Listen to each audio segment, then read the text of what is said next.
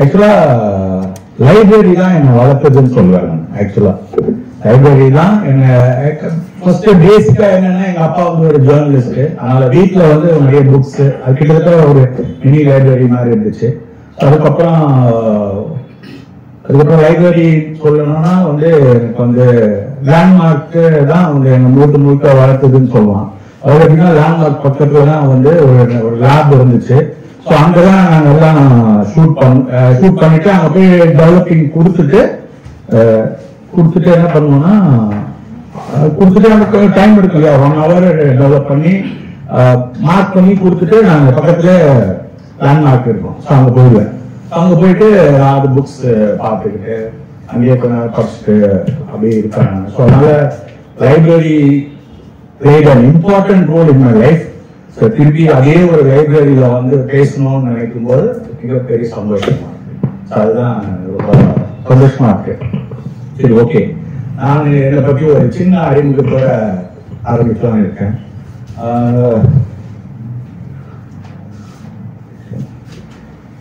நான் அப்பா வந்து ஜேர்னலிஸ்ட். ஆக்சுவலா அம்மா வந்து ஹவுஸ் ஒய்ஃப். எனக்கு ஒரு தங்கச்சி தம்பி. நாங்கள் வந்து ராயப்பேட்டான ஒரு இடத்துல தான் நான் பிறந்து வளர்ந்து இங்கேயே வந்து ஸ்கூலில் படித்தேன். அப்போ ஸ்கூல் படிக்கும்போது ஆக்சுவலாக பார்த்தீங்கன்னா, சொன்னார் இல்லையா, சுபாஷ் சந்திரம்னு ஒரு பெரிய போட்டோ ஜேர்னலிஸ்ட். அவர் வந்து எங்க வீட்டுக்கு மெயின் ரோட்ல இருந்தார். ஆக்சுவலா அப்போ வந்து ஜேர்னலிஸ்ட், அவர் வந்து ஒரு journalist turned photographer, photo journalism பண்ணிட்டு இருந்தாரு. அப்போ சின்ன வயசுல அந்த பக்கம் அப்படி போகும். அவர் சின்ன வயசுல எங்க வீட்டுக்கு வருவாரு, எங்க அப்பா என்னை கூட்டிட்டு அங்க போவாரு. அப்ப நான் அங்க போவேன். அப்போ வந்து 120 ரோல்ஸ் இருக்கும். ஆக்சுவலா அந்த 120 ரோல்ஸ் அப்ப அந்த அது வந்து ஒரு பேப்பர், சிவப்பு கருப்பு பேப்பர் வந்து சுத்தி இருக்கும். அதெல்லாம் நான் எடுத்துட்டு வருவாங்க. எடுத்துட்டு வந்து இந்த மாதிரி கத்தி எல்லாம் செஞ்சு விளையாடிட்டு அந்த மாதிரி இருக்கும். ஐ திங்க் இந்த விதை போட்டது அங்கதான் அப்படின்னு நினைக்கிறேன். நமக்கு தெரியாமையே நம்ம போய் அதை எடுத்துட்டு வந்து விளையாடி இருக்கோம். அப்படிதான் ஆரம்பிச்சது.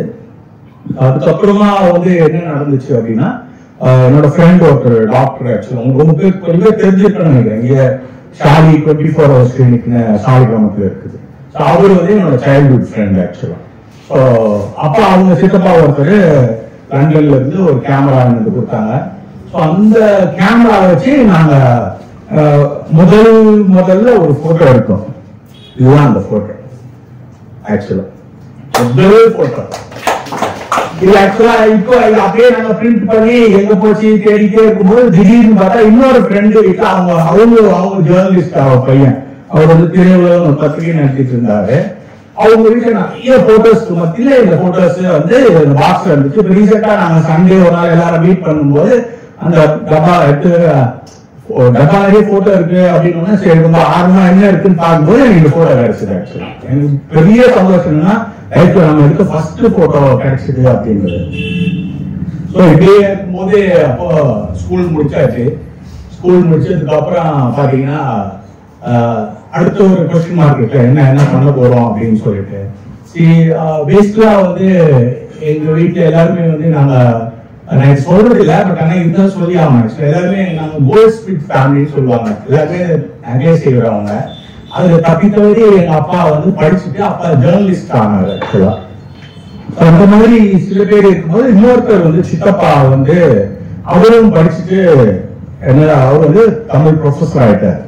அவரு வந்து என்ன சொல்றாருன்னா, என்கிட்ட ரவி எல்லாரும் படிப்பாங்க, கவர்மெண்ட் வேலைக்கு போவாங்க அப்படின்னு நகர வேலைக்கு செய்ய போயிடுவாங்க, நீங்க ஏதாச்சும் வித்தியாசமா பண்றா அப்படின்னு சொல்லிட்டு முதல்ல எனக்கு ஒரு ஐடியாவா எனக்கு கொடுக்குறாரு. என்ன செய்யலாம் அப்படின்னு சொல்லிட்டு அவர் சொல்றாரு. அவர்தான் எனக்கு வந்து ஃபர்ஸ்ட் வந்து சென்னையில வந்து பிலிம் இன்ஸ்டிடியூட் ஒண்ணு இருக்குது. அங்க வந்து சினிமாட்டோகிராஃபி, எடிட்டிங், டைரக்ஷன், ஆக்டிங் இதெல்லாம் அங்க இருக்குது. அதை நீ கத்துக்கிட்டே டெக்னிக்கலா வந்து அது எப்பவுமே லைஃப் லாங் யூஸ்ஃபுல்லா இருக்கும் அப்படின்னு சொல்லிட்டு சொல்றாரு. சொன்ன உடனே எனக்கு ரொம்ப சரி அப்பயே தோணல, சரி இது வேற மாதிரி இருக்கு. இல்லாட்டி டிபிக்கலா என்ன நடக்கணும், இன்ஜினியரிங் இல்லாட்டினா டாக்டர், இல்ல இந்த பேங்க் வேலை, இந்த வாத்தியார் வேலை, இல்ல இந்த சிஏ, இது 5 தான் தெரியும் பேரண்ட்ஸ்க்கு எல்லாருக்குமே. ஸோ அப்போ சரின்ட்டு இன்ட்ரெஸ்டிங்கா இருக்குன்னு சரி எங்க அப்பாட்ட போய் சொல்ல. அப்பாவுக்கு வந்து ஆக்சுவலா இது எல்லா பேரண்ட்ஸ்க்கே இருக்கான ஒரு சின்ன பயம் தான், என்ன இது படிச்சா என்ன நடக்கும் அப்படின்றது தெரியாம இருந்ததுனால அப்பா வந்து வேண்டாம்னு சொல்லிட்டாரு. ஏன்னாங்கன்னா எனக்கு வந்து சண்டை போட்டுட்டு போக தெரியல. அப்ப என்ன சொல்றாரு, ஏன் நீ சிஏ படிக்கக்கூடாது அப்படின்னாரு. நான் சொன்னேன், இல்லப்பா நமக்கு கணக்கு சுற்றுப்பட்டாலும் வராது, நமக்கு அது வேலையே வேண்டாம் அப்படின்னு சொல்லிட்டு. அப்ப சொன்னாரு, அப்ப எதுவாக இருந்தாலும் பேசிக்கா ஒரு டிகிரி வேணும் அப்படின்னு சொல்லிட்டு என்ன பண்றேன், ஒரே நாள எனக்கு அப்ளை பண்றேன். ரெசிடென்சில வந்து ஸ்டாட்டிஸ்டிக்ஸும் யூகாலஜில சோசியாலஜியும் அட்மிஷன் வருது.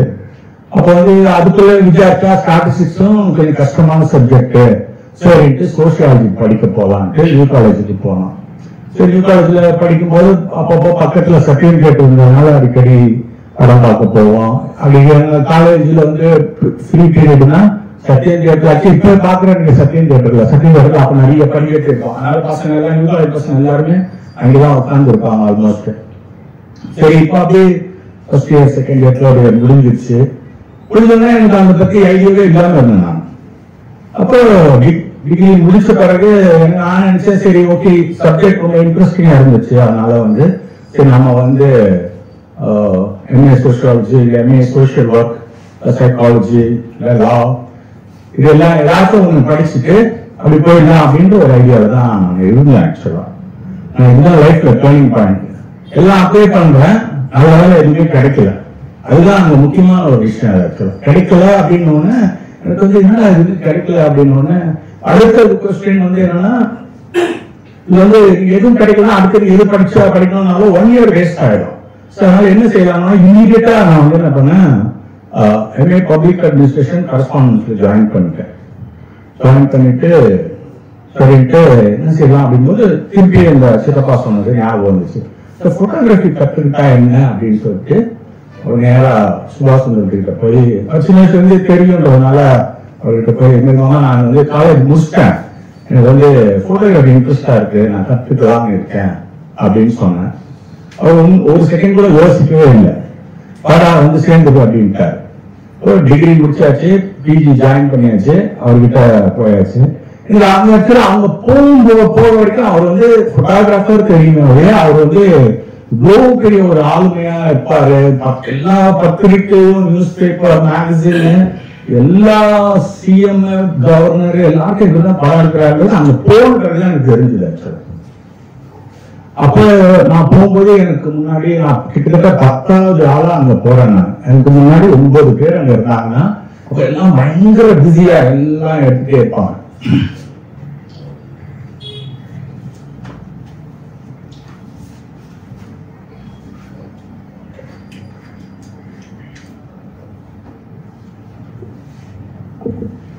சரி, அப்போ அப்பா அவர் வந்து சரின்ட்டு ரொம்ப என்கரேஜ் பண்ணி கேமரா ஃபிலிம் ரோட்லாம் கொடுத்து, சரி இன்னைக்கு இங்க போ, பீச்சுக்கு போ, அங்க போய் பேசிக்கா சொல்லி கொடுப்பாரு, இப்படி பண்ணு ஏடு பாத்துக்கலாம் அப்படின்னாரு. அப்புறம் வந்து சென்ட்ரல் ஸ்டேஷன் கிட்ட போ, எக்மோருக்கு போ, கொத்தவசாடிக்கு போ, அப்படி மயிலாப்பூர் போ, அப்படி இப்படின்னு சொல்லி டெய்லி வந்து நம்ம வந்து கொடுத்து ட்ரெயின் பண்ற மாதிரி கிட்டத்தட்ட பண்ணாரு.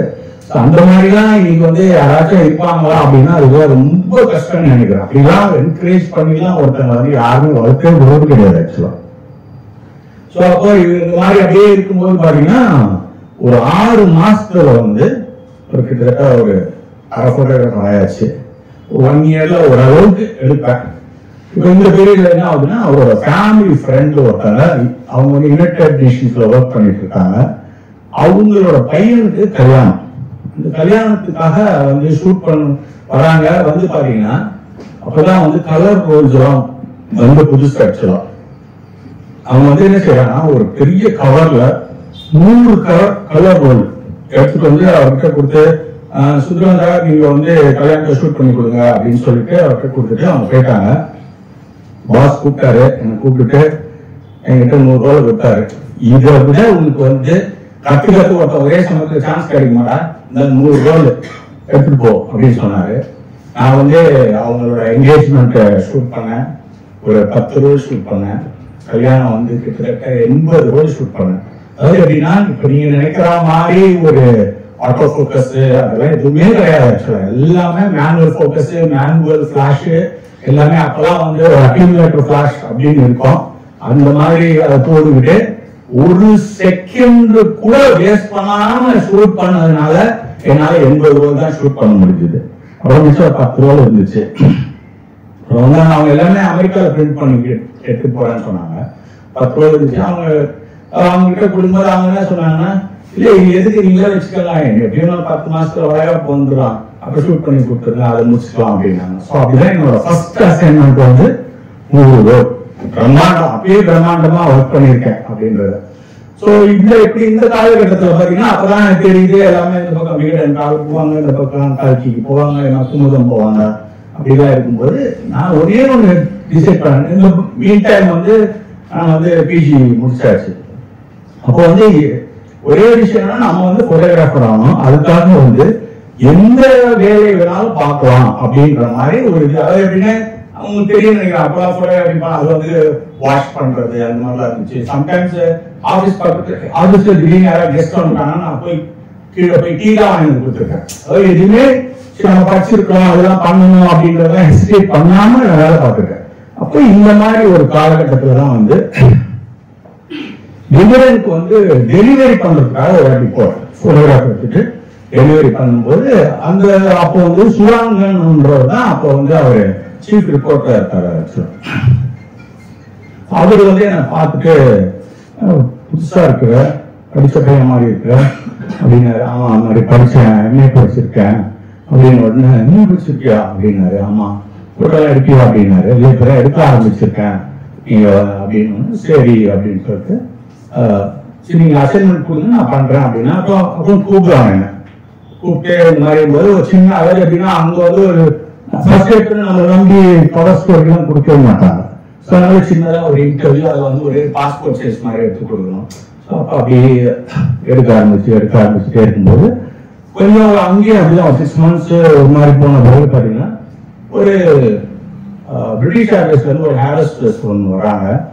வந்து இன்டர்வியூ பண்றோம். ஆக்சுவலா அவங்க அப்படியே வந்து டயானா மாதிரி இருந்தாங்க.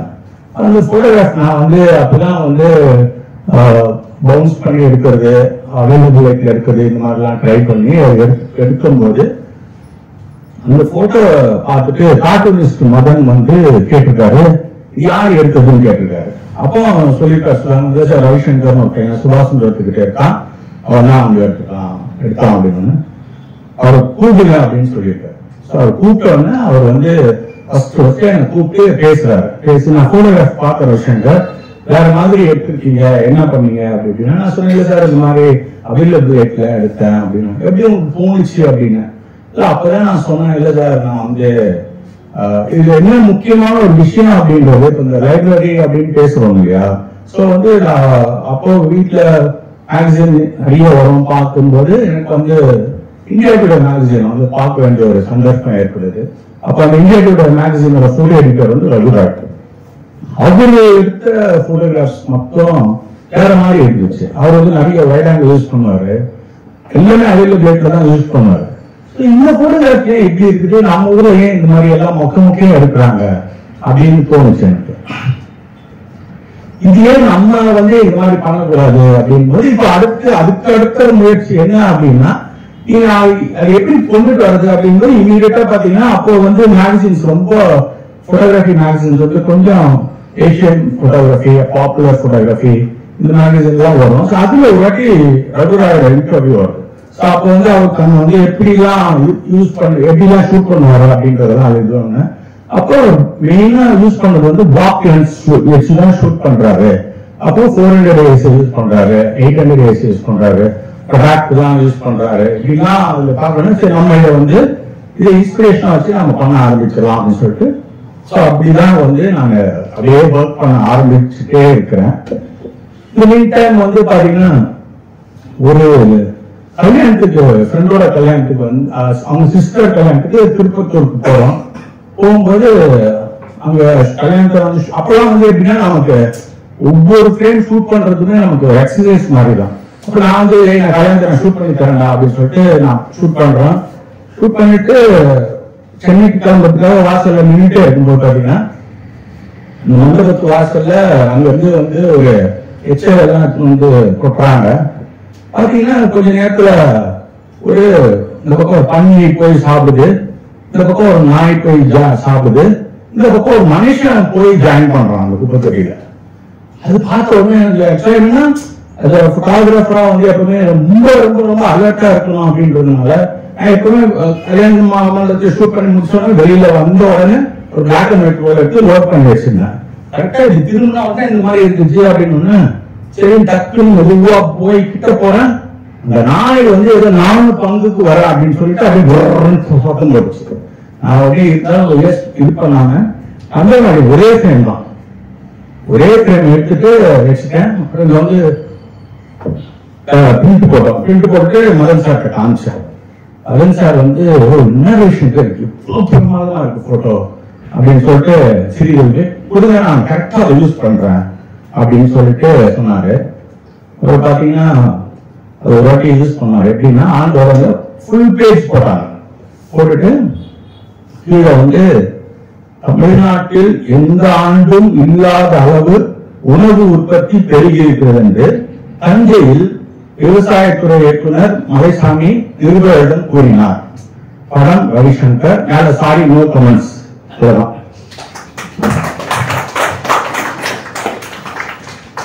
இந்த படம் வந்த உடனே பாத்தீங்கன்னா பயங்கர அந்த பர்டிகுலர் படத்துக்கு மட்டும் கிட்டத்தட்ட 600 லெட்டர் வந்துச்சு எனக்கு ஆக்சுவலா.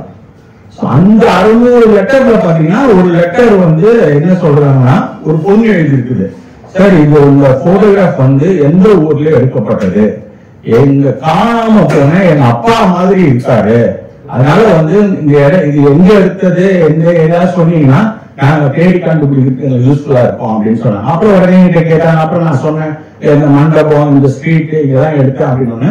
அந்த பொண்ணுக்கு வந்து ஆக்சுவலா லெட்டர் போட்டாங்க. அப்போ வந்து இந்த ஃபாலோ பண்ணி பண்ற விஷயம் அப்ப கிடையாது. அதுக்கப்புறம் தான் வந்து ஜூலையுடன் வரும்போது நக்கீரன் வரும்போது இந்த ஃபாலோ பண்ணி தான் பண்ணாங்க.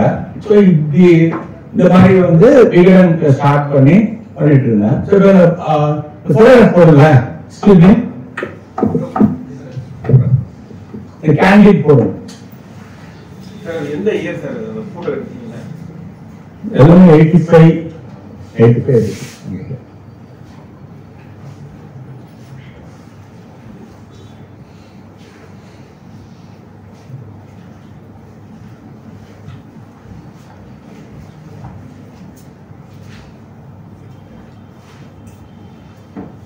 யூஸ்வலா வந்து ஸ்டேஜ்ல நான் கீழே எடுப்பேன். அப்படி இருந்தாலும் அப்படியே ஒரு கிளான்ஸ் அப்படியே பார்த்துட்டு என்ன பண்ணலாம் அப்படின்றதெல்லாம் வந்து பார்க்கும்போது அப்படிதான் ஸ்டேஜ் மேல ஏறி போனாதான் இப்படிலாம் ஒரு படம் கிடைக்கும். இந்த படம் ஒரு சின்ன ஒரு விஷயம் இருக்கு. ஆக்சுவலா பாஸ் பண்ணோம் அப்படியே.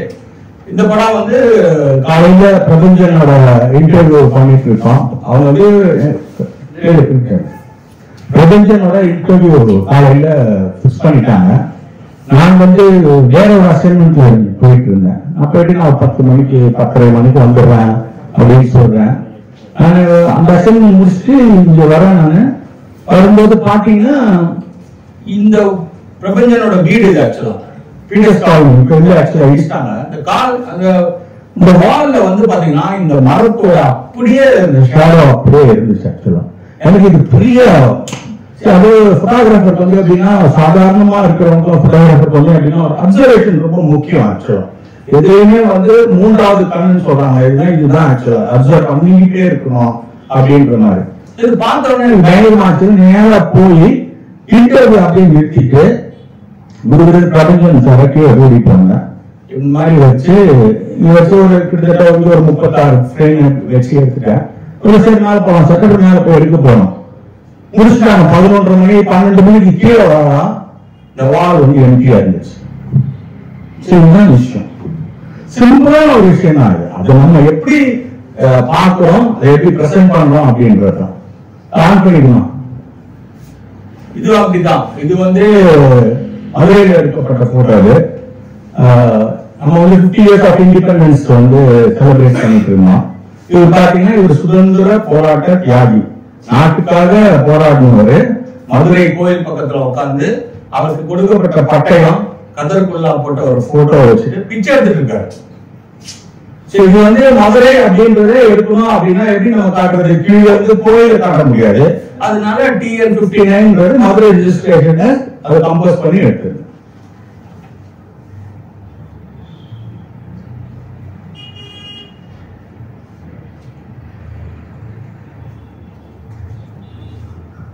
Pastor student.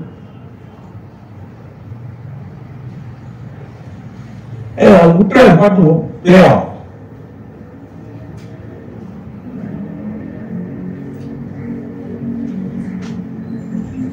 இது அப்படிதான் ஏதோ சின்ன ஒரு இதுல நடக்கும் போது அந்த குதிரை வந்து ஆக்சுவலா வந்து யூரின் போகிறதுக்கு ட்ரை பண்ணுது ஆக்சுவலா. ஸோ அவர் வந்து உட்காந்து இருந்தாலும் அது கொஞ்சம் கஷ்டமா இருக்கும்னு சொல்லிட்டு அவர் அதை எதிர்த்து அவருக்கு ஹெல்ப் பண்ணார்.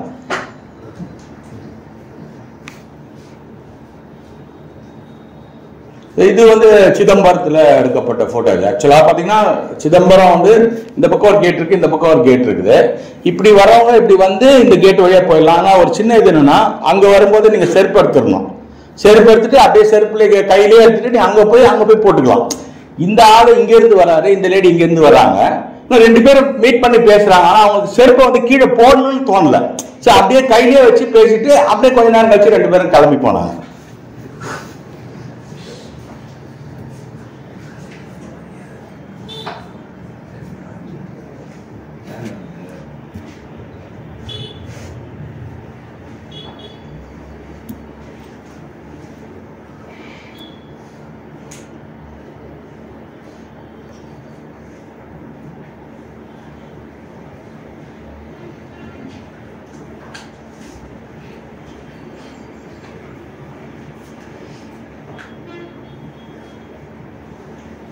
இது ஜூனியர் உடனுக்காக இந்த பிச்சைக்காரர்களும் சீரியஸ் பண்ணோம். அதில் எடுக்கப்பட்ட போட்டோ தான்.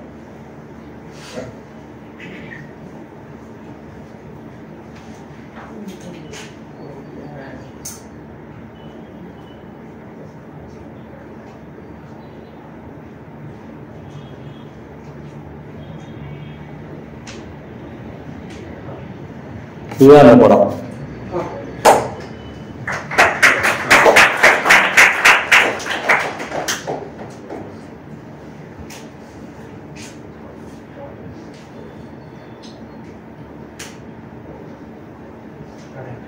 இந்த சொன்ன பிச்சைக்காரர் சீரீஸ்க்காக எடுக்கும்போது ஒரு போட்டோகிராஃபர் வந்து எவ்வளோ வந்து ஆக்சுவலா வந்து அலர்ட்டா இருக்கணும் அப்படின்றதுக்கு இந்த படம் ஆக்சுவலா. இந்த லேடி நான் அங்கேயே அடையாறுல ஷூட் பண்ணிட்டு இருக்கிறேன். இந்த லேடி வந்து இப்படியே வந்து இந்த குழந்தைய வச்சுட்டு பிச்சை எடுக்கிறாங்க ஒரு கடையில.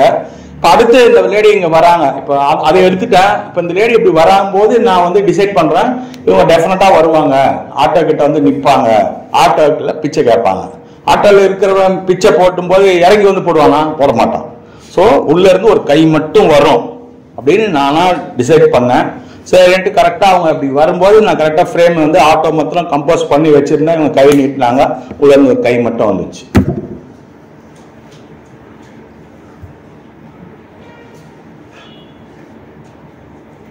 இதோ அதே மாதிரி ஒரு பெரிய ஃபங்க்ஷன்ல வந்து எல்லாம் பேசிட்டே இருந்தாங்க. திடீர்னு லோக்கல் எம்எல்ஏ வந்தாரு, குடுகுடுன்னு ஓடி வந்தாங்க, ஒரு சேர் எடுத்து போட்டாங்க, அவருக்கு ஒரு மாலை போட்டாங்க. அவர் போட்ட உடனே அவர் உட்காந்தாரு, கொஞ்ச நேரம் கழிச்சு எந்திரிச்சு போயிட்டாரு. ஆனா இந்த சேரு மாலை வந்து கடைசி ஃபங்க்ஷன் முடிவு வரைக்கும் அப்படியே இருந்துச்சு.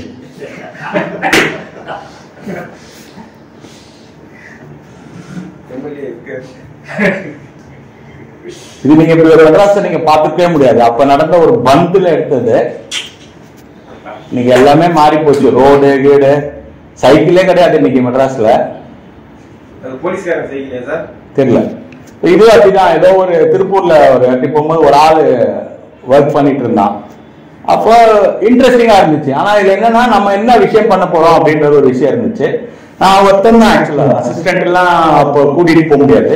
நீங்க நம்ப மாட்டீங்க, கிட்டத்தட்ட 10 ஜன்னல், இந்த பக்கம் 10 ஜன்னல், அந்த பக்கம் ஜன்னல நானே தான் போய் திறந்து வச்சேன். திறந்து வச்சு அந்த லைட் வர்றது இல்லையா, சோ அதுதான் வந்து படத்திலே வந்து அழகு. நீங்க வந்து இருக்கிற போட்டோ வந்து எப்படி நீங்க வந்து அழகு படுத்துறதுன்னு ஒரு விஷயம் இருக்குது.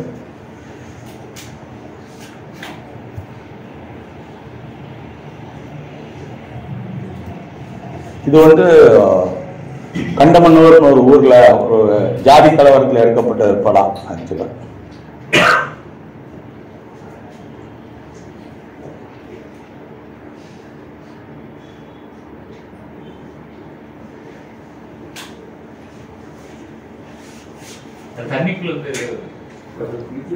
குளிக்கிறார் சிதம்பரம் தான்.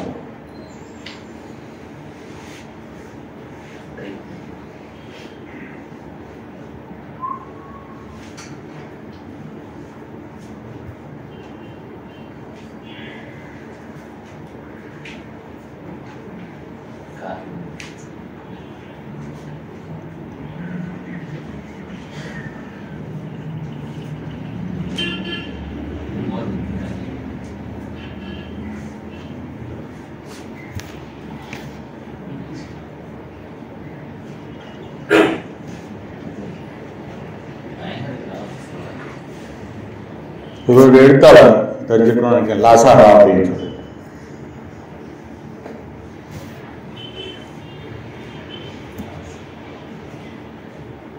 இது வந்து நல்லுமான இயக்கம் இருக்கு இல்லைங்களா, இதுதான் அந்த பாட்ஷா குண்டு எடுத்து அந்த சமயத்துல வந்து ஒரு இன்டர்வியூ எடுத்து போனோம்.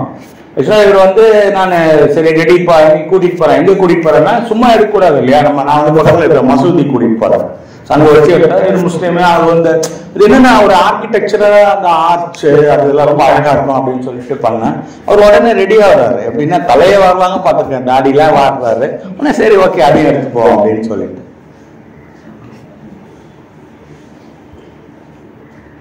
இந்த படம் வந்து ரொம்ப வருஷத்துக்கு முன்னாடி எடுத்தது. ஆக்சுவலா ஒரு மேகசினுக்காக எடுத்தேன் நான். ஸோ இந்த மாதிரி ஒரு இது இருக்கு அப்படின்னு சொல்லிட்டு லைக் பண்ணி இது மாதிரி எடுத்தேன். நம்ப மாட்டீங்க, இந்த படம் வந்து டெய்லி யூஸ் ஆகுது. ஆனால் இப்போ வந்து நக்கீரன்ல வந்து இந்த பொள்ளாச்சி சம்பவம் வரும்போது நக்கீரன் கோபால்கிட்ட ஃபோன் பண்ணி இந்த மாதிரி ஒரு படம் இருக்குன்னு நீங்க வந்து இதை யூஸ் பண்ணுங்க அப்படின்னு சொல்லி கொடுத்தேன் நான். பொள்ளாச்சி சம்பவத்துக்கு அப்போ இது வந்து கவர் ஸ்டோரியா யூஸ் பண்ணார் ஆக்சுவலா.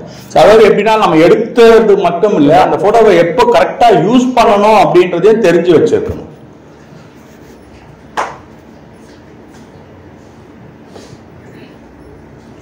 இது வந்து MRF டயர்ஸோட சேர்மன் மாமன் மாப்பிள்ளைன்னு சொல்லிட்டு. இன்னைக்கு வந்து நீங்க டிஜிட்டலா இருக்கிறதுனால நீங்க என்ன வேணாலும் பண்ணலாம். நான் வந்து அவரை உட்கார வச்சு அவங்க ஆபீஸ்ல இருந்து டயரை கொண்டு வந்து உட்கார வச்சு அதை ஃபோர் கிரவுண்ட்ல வச்சு அப்புறம் அதுக்கு ஒரு சின்னதாக லைட் போட்டு அந்த மாதிரி எடுத்தது.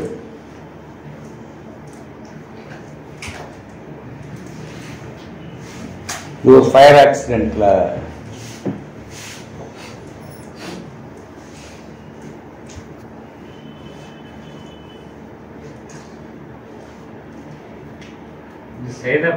ஆமா.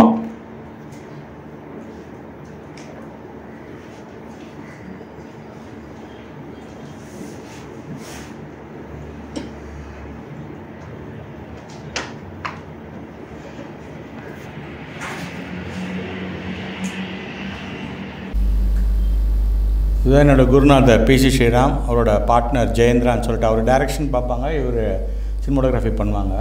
ஸோ இதுவே ஆக்சுவலாக இந்த படம் எடுத்து தான் அவர்கிட்ட போய் இந்த படம் எடுக்கும்போது ஆக்சுவலாக அவர் வந்து சாதாரணமாக சாரை வந்து கன்வின்ஸே பண்ண முடியாது, நீங்கள் ஒரு ஃபோட்டோவே எடுக்க முடியாது. நான் போய் அவர் போய் இதெல்லாம் பண்ணி ஏதாவது பண்ணதுனால ஒத்துக்கிட்டாங்க. சரி ஏதோ பண்ணுறான் அப்படின்றதுனால அக்செப்ட் பண்ணி இந்த ஃபோட்டோவுக்கு போஸ்ட் கொடுத்தாங்க. இது வந்து குமுதத்தில் வந்துச்சு அப்போ ஸ்டோரி.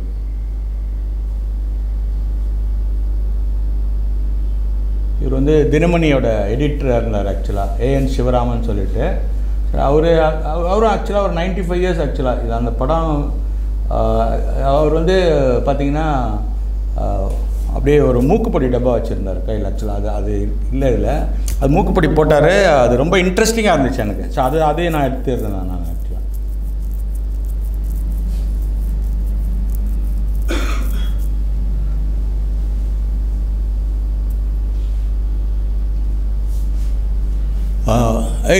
ஸ்டாப் பண்ண ஒரு நிமிஷம். இந்த படம் வந்து இப்போது இந்த மாதிரி இதெல்லாம் எப்படி எடுத்துக்கிட்டே இருக்கும்போது எனக்குள்ளே ஒரு தோன்றுறது என்ன அப்படின்னா, சரி நம்ம வந்து அப்போ நான் வரும்போது ஆக்சுவலாக ஃபோட்டோகிராஃபி படிச்சுட்டு ஃபோட்டோகிராஃபிக்குள்ளே வந்தவங்களாம் கம்மி தான் ஆக்சுவலாக. அப்போது நான் மாஸ்டர்ஸ் படிச்சிருக்கோம். அப்போ வந்து நம்ம என்ன பண்ணலாம் அப்படின்போது அடுத்து வந்து தமிழ் அப்படின்னா ஒரு சின்ன ஒரு வட்டம் தானே உங்களுக்கு. நம்ம வந்து அடுத்த லெவலுக்கு போயிடலாம், இங்கிலீஷ்க்கு போயிடலாம்.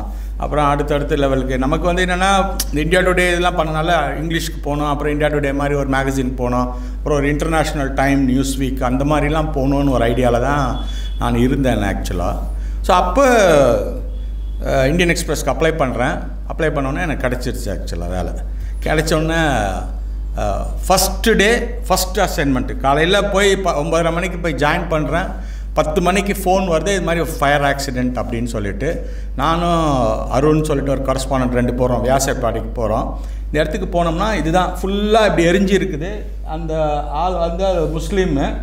அவர் கதை வந்து என்னென்னா, காலையில் வீட்டில் டிஃபன் சாப்பிட்டுட்டு ஸ்கூலுக்கு போன பையன் மத்தியானம் லஞ்சுக்கு வரான் வீட்டுக்கு வந்தால் அப்படியே எரிஞ்சு இருக்குது எல்லாமே. இப்போ அவனோட சிச்சுவேஷன் என்னவா இருக்கும் அப்படின்றத யோசிச்சு பாருங்க. இப்போ இந்த ஆள் அது வரைக்கும் வந்து ரொம்ப கண்ட்ரோல்டாக நின்றுட்டுருக்காரு. இந்த பையன் அப்படியே ஓடி வந்து வாப்பா அப்படின்னு அப்படி வந்து பிடிச்சான். பிடிச்சோன்னா அவர் பர்ஸ்ட் ஆகிட்டார். அவரும் கண்ட்ரோல் பண்ண முடியாமல் அழுக ஆரம்பிச்சோன்னே நான் இதுவும் அதே மாதிரி தான், ஒரே ஃப்ரேம் தான். இது மாதிரி கம்போஸ் பண்ணி கீழே அப்படி எரிஞ்சு இருக்கிறது அப்படி இப்படிலாம் வந்து இது பண்ணுறேன். நான் எடுத்துட்டேன். கொஞ்சம் பக்கத்தில் 10 அடி தள்ளி ஹிந்து ஃபோட்டோகிராஃபர் இருந்தார். அவர் அங்கேருந்து இதை பார்த்துட்டு ஓடி வர்றாரு. அதுக்குள்ளே வந்து அப்பாவும் பையனை சொந்தக்காரங்க பிரிச்சுட்டாங்க. அவர் கிடைக்கல. நீங்கள் வந்து ஒன்ஸ் மோர் ஆக்ஷன் ரிப்ளைலாம் இங்கே சொல்லவே முடிஞ்சுது. அதாவது ஃப்ராக்ஷன் ஆஃப் செகண்ட் தான் எல்லாமே. ஆனால் என்ன ஆகிப்போச்சு அப்படின்னா, உடனே மறுநாள் பேப்பரில் ஃப்ரண்ட் பேஜில் ஃபோட்டோ வருது. ஆனால் என் பேர் வரல.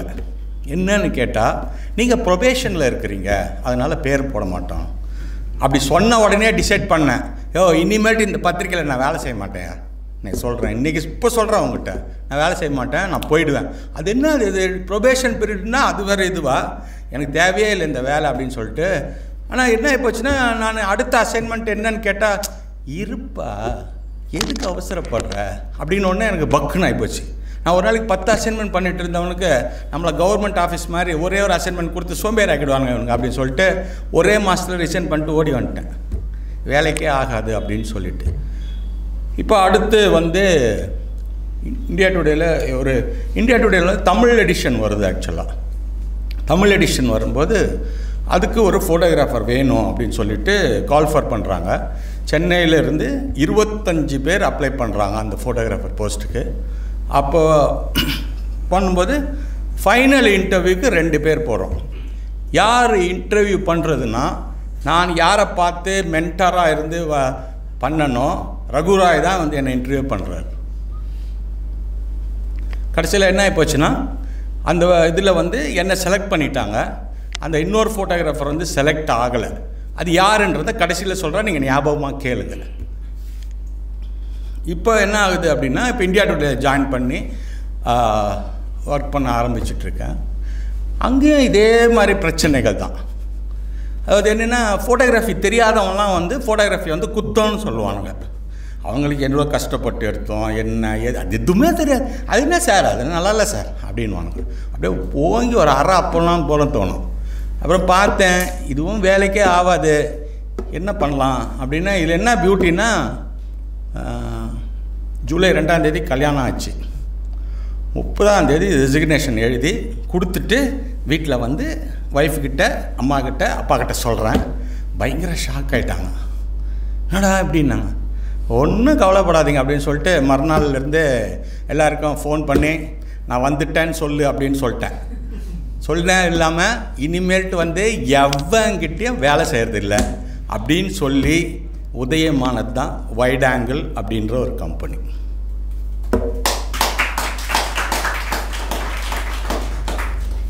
அப்புறம் வைட் ஆங்கிள் அப்படின்ற அது வந்து என்னென்னா, ஒரு 30 பேர்லாம் எழுதி ஒரு ஃபோட்டோகிராஃபி என்சைக்ளோபீடியா வச்சு எல்லாம் செலக்ட் பண்ணி, சும்மா ஒரு பேர் வைக்கக்கூடாது, நம்ம வந்து கேமராவில் இருக்கிறோம், கேமரா டெக்னிக்கலாக ஒரு பேர் வைக்கலாம் அப்படின்னு சொல்லிட்டு நிறைய focus, out of focus, shutter speed, zoom, இந்த மாதிரி நிறைய பேர் எழுதி பார்த்தேன். அதில் வந்து வைட் ஆங்கிள் அப்படின்றது ஒரு கேட்சியாக இருந்துச்சு. அதில் ஒரு சின்ன ஒருத்தங்க யாரோ நியூமராலஜி பார்த்தாங்க. சரி, ரொம்ப நல்லா இருக்குது அப்படின்னாங்க. சரி, நியூமராலஜிலாம் நமக்கு நம்பிக்கை இல்லை, சரி வச்சுருவோம் அப்படின்னு சொல்லிட்டு அதுக்கப்புறம் வைட் ஆங்கிள் ஸ்டார்ட் ஆச்சு. அப்புறம் அப்படியே போயிட்டே இருந்துச்சு. போயிட்டே இருக்கும்போது இப்போ அதே தான். இப்போ நிறையா அசைன்மெண்ட்ஸ். இப்போ இதுக்கு நடுவில் வந்து பார்த்திங்கன்னா, சென்னையில் வந்து மிகப்பெரிய ஒரு இன்சிடெண்ட் நடக்குது. உங்களுக்கு தெரிஞ்சிருக்குன்னு நினைக்கிறேன், ராஜீவ்காந்தி அசாசினேஷன். ஸோ அது வந்து ரொம்ப முக்கியமான விஷயமா இருக்குது. அதை பற்றியும் கடைசியில் கேளுங்க, அதையும் நான் சொல்கிறேன். நான் இப்போ இந்த மாதிரி இருக்கும்போது இப்போ எல்லா பத்திரிக்கையிலையும் வந்து ஃபோட்டோகிராஃபர்ஸ் போட ஆரம்பிச்சிட்டாங்க. இப்போ நான் வந்து தனியாக வைட் ஆங்கிள் அப்படின்றத வச்சு நிற்கிறேன். ஒரே ஒரு விஷயம் என்ன அப்படின்னா, என்னுடைய க்ரியேட்டிவிட்டி மட்டும்தான் இங்கே வேலை செய்யுது. அங்கே ஃபோட்டோகிராஃபராக இருந்தால் கூட நம்மக்கிட்ட தேடி வருவாங்க. என்ன அப்படின்னா, அவர் வேறு மாதிரி எடுப்பார் அப்படின்றதுக்காக வந்துச்சு. ஸோ இந்த மாதிரி ஒரு காலகட்டத்தில் தான் வந்து பார்த்திங்கன்னா, நான் அதுக்கு முன்னாடி ஒரு சின்ன விஷயம் சொல்லணும்னு ஆசைப்பட்றேன். இங்கே பாஸ்கிட்ட இருக்கும்போது என்ன ஆகுதுன்னா, நாங்கள் அப்போது நிறைய ஷூட் பண்ண இருக்கும்போது ஜெயலலிதாவோட என்ட்ரி, ஆக்சுவலாக பாலிட்டிக்ஸில் என்ட்ரி ஆகிறாங்க. என்ட்ரி ஆகும்போது நான் அப்படியே ஷூட் பண்ணும்போது நமக்கு அது வந்து பெரிய விஷயமா இருந்துச்சு. ஜெயலலிதான்னு எவ்வளோ பெரிய ஒரு நடிகை, அப்புறம் அவங்க வந்து ஒரு இப்போ இதில் வராங்க அப்படின்போது அப்போ நான் எங்கள் பாஸ்கிட்ட சொல்கிறேன், நான் இந்த மாதிரி ஜெயலலிதா மீட்டிங்லாம் போகிறேன் பார்த்தா அப்படி ஒரு க்ரௌடு வருது, அப்படி ஒரு அவங்களோட அந்த செரிஸ்மேட்டிக் வந்து வேறு லெவலில் இருக்குது, நீங்கள் வேணால் பாருங்கள், இன்னும் கொஞ்ச நாள் கழித்து ஜெயலலிதா வந்து மிகப்பெரிய ஃபோர்ஸாக வருவாங்க ஏடிஎம்கேல, இன்னும் கேட்டால் ஜெயலலிதா வந்து அடுத்த சீஃப் மினிஸ்டராக வருவாங்க அப்படின்னு நான் எங்கள் பாஸ்கிட்ட சொல்கிறேன். எங்கள் பாஸ் வந்து என்னடா விளையாடுற சும்மானா சொல்கிறேன் அப்படின்னாரு. நான் வேணால் பாருங்கள் அப்படின்னு சொல்லிட்டு, ஆக்சுவலாக இதுக்கு ஏன் வந்து சொல்ல வரேன் அப்படின்னா, நீங்கள் பார்த்துருக்கலாம் எம்ஜிஆரோட படங்கள் வந்து இப்படி ஒரு கை வச்ச மாதிரி ஒரு படம் பார்த்துருப்பீங்க இல்லையா? கை வச்ச மாதிரி இருக்கும், அப்புறம் சிரிச்சா மாதிரி ஒன்று இருக்கும். இப்போ அஃபிஷியலாக இருக்கிற படம், அந்த 2 படம் எங்கள் பாஸ் எடுத்த படம். ஆக்சுவலாக அது 77 எம்ஜிஆர் சிஎம்மாக பதவியேற்ற அன்னைக்கு எடுக்கப்பட்ட படம் அது. அப்போ நான் சொல்கிறேன், எப்படி எம்ஜிஆருக்கு நீங்கள் எப்படி ஒரு படம் எடுத்துருக்கிறீங்களோ அந்த மாதிரி நான் ஜெயலலிதாவுக்கு ஒரு படம் எடுக்க போகிறேன், இது வந்து சேலஞ்ச் அப்படின்னு சொல்கிறேன். இந்த மீன் டைம் நான் அவங்க கூட போய் பழகுனதில் என்ன ஆகி போச்சுன்னா, நான் வந்து ஒன்றே ஒன்று கண்டுபிடிச்சிட்டேன், அந்த அம்மா ரொம்ப படித்தவங்க இல்லையா, அந்த அம்மாவுக்கு தமிழ் பேசுகிறத விட இங்கிலீஷ் பேசுனா டக்குன்னு ரீச் ஆகிடலாம். ஸோ நம்ம தான் படிச்சிருக்கோம்ல, அதனால் நல்லா இங்கிலீஷ் பேசணுன்னா அவங்க வந்து பேச ஆரம்பித்தாங்க, அப்படியே கொஞ்சம் ஃப்ரெண்ட்லி ஆகிட்டாங்க. அப்போ ஒரு ஃப்ரெண்டு ஒருத்தன் டெல்லியிலேருந்து வர்றான், வந்து ஒரு இன்டர்வியூ கேட்கலான்டா அப்படின்னு சொன்னான். சரிவா போகலான்னு நானும் அவனை போய் கேட்கும்போது சொன்னாங்க, இந்த மாதிரி நான் வந்து ஒரு டூர் போகிறேன், 5 days டூர் போகிறேன் Ravi, why don't you join with me அப்படின்னாங்க. பயங்கர ஹாப்பி ஆகிட்டோம். நீங்கள் என் கூடயே வந்துடு அப்படின்ட்டாங்க. சரி, அப்படியே நான் மதுரை, தூத்துக்குடி, திருநெல்வேலி, கன்னியாகுமரி, நாகர்கோவில் 5 ஊருக்கு போகிறோம். அவங்க கூடயே ட்ராவல் பண்ணுறோம், பக்கத்து குப்பையில் போகிறோம், அவங்க பக்கத்து கார்லேயே போகிறோம், அந்த மாதிரிலாம் போகிறோம். இப்போ திருநெல்வேலியில் வச்சு ஒரு ஃபோட்டோகிராஃப் எடுக்கிறேன். எடுத்த உடனே டிசைட் பண்ணுறேன், இதுதான் அஃபிஷியல் ஃபோட்டோ அப்படின்னு சொல்லிட்டு வந்த உடனே பார்த்தீங்கன்னா பிரிண்ட் போட்டோம், பாட்டு எங்கள் பாஸ்கிட்ட காமிச்சேன், பார்த்தீங்களா நான் எடுத்துட்டேன் அப்படின்னு சொன்னேன். அவரு கூட ஆச்சரியப்பட்டார், என்னடா பரவாயில்ல சொன்ன மாதிரி எடுத்துட்டேன் அப்படின்ட்டார். சரின்ட்டு 2 படம் ப்ளோ அப் பண்ணோம், பெருசாக ப்ளோ அப் பண்ணி போய் ஜெயலலிதா பார்த்து கொடுத்தோம். இன்றைக்கும் ஒரு படம் வந்து போயஸ் கார்டனில் இருக்குது, ஒரு படம் ஏடிஎம்கே ஆஃபீஸில் இருக்குது. ப்ளே பண்ணு. இது மாதிரி அது ஜெயலலிதாவுக்கு போய்ட்டு இல்லை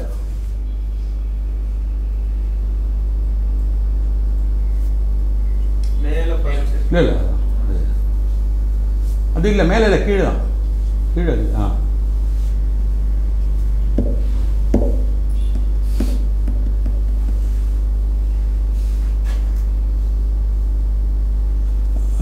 ஆனந்த் கொஞ்சம் அப்படியே ஃபார்வர்ட் பண்ணு.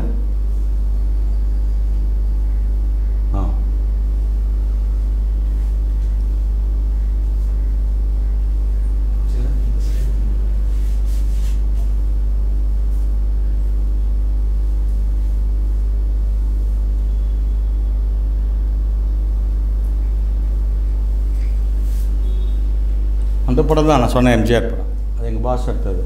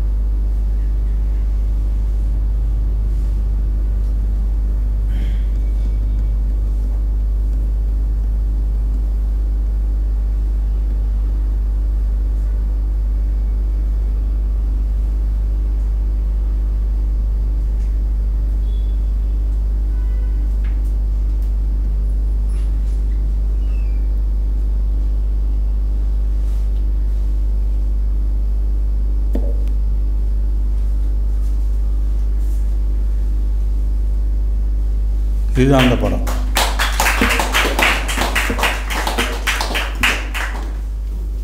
இந்த படம் பார்த்த பிறகு அவங்க வந்து உண்மையிலேயே ஸ்டன் ஆகிட்டாங்க.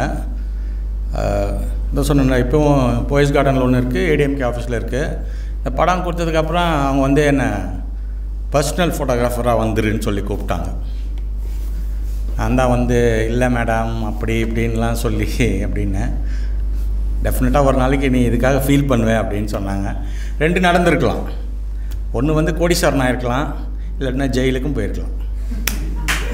ஓகேவா? ஸோ இதுதான் இந்த ஃபோட்டோகிராஃப் வரலாறு.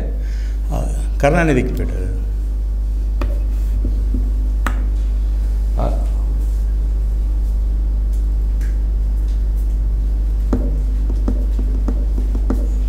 பாஸ்போர்ட்டுக்கு ஆக்சுவலாக வந்து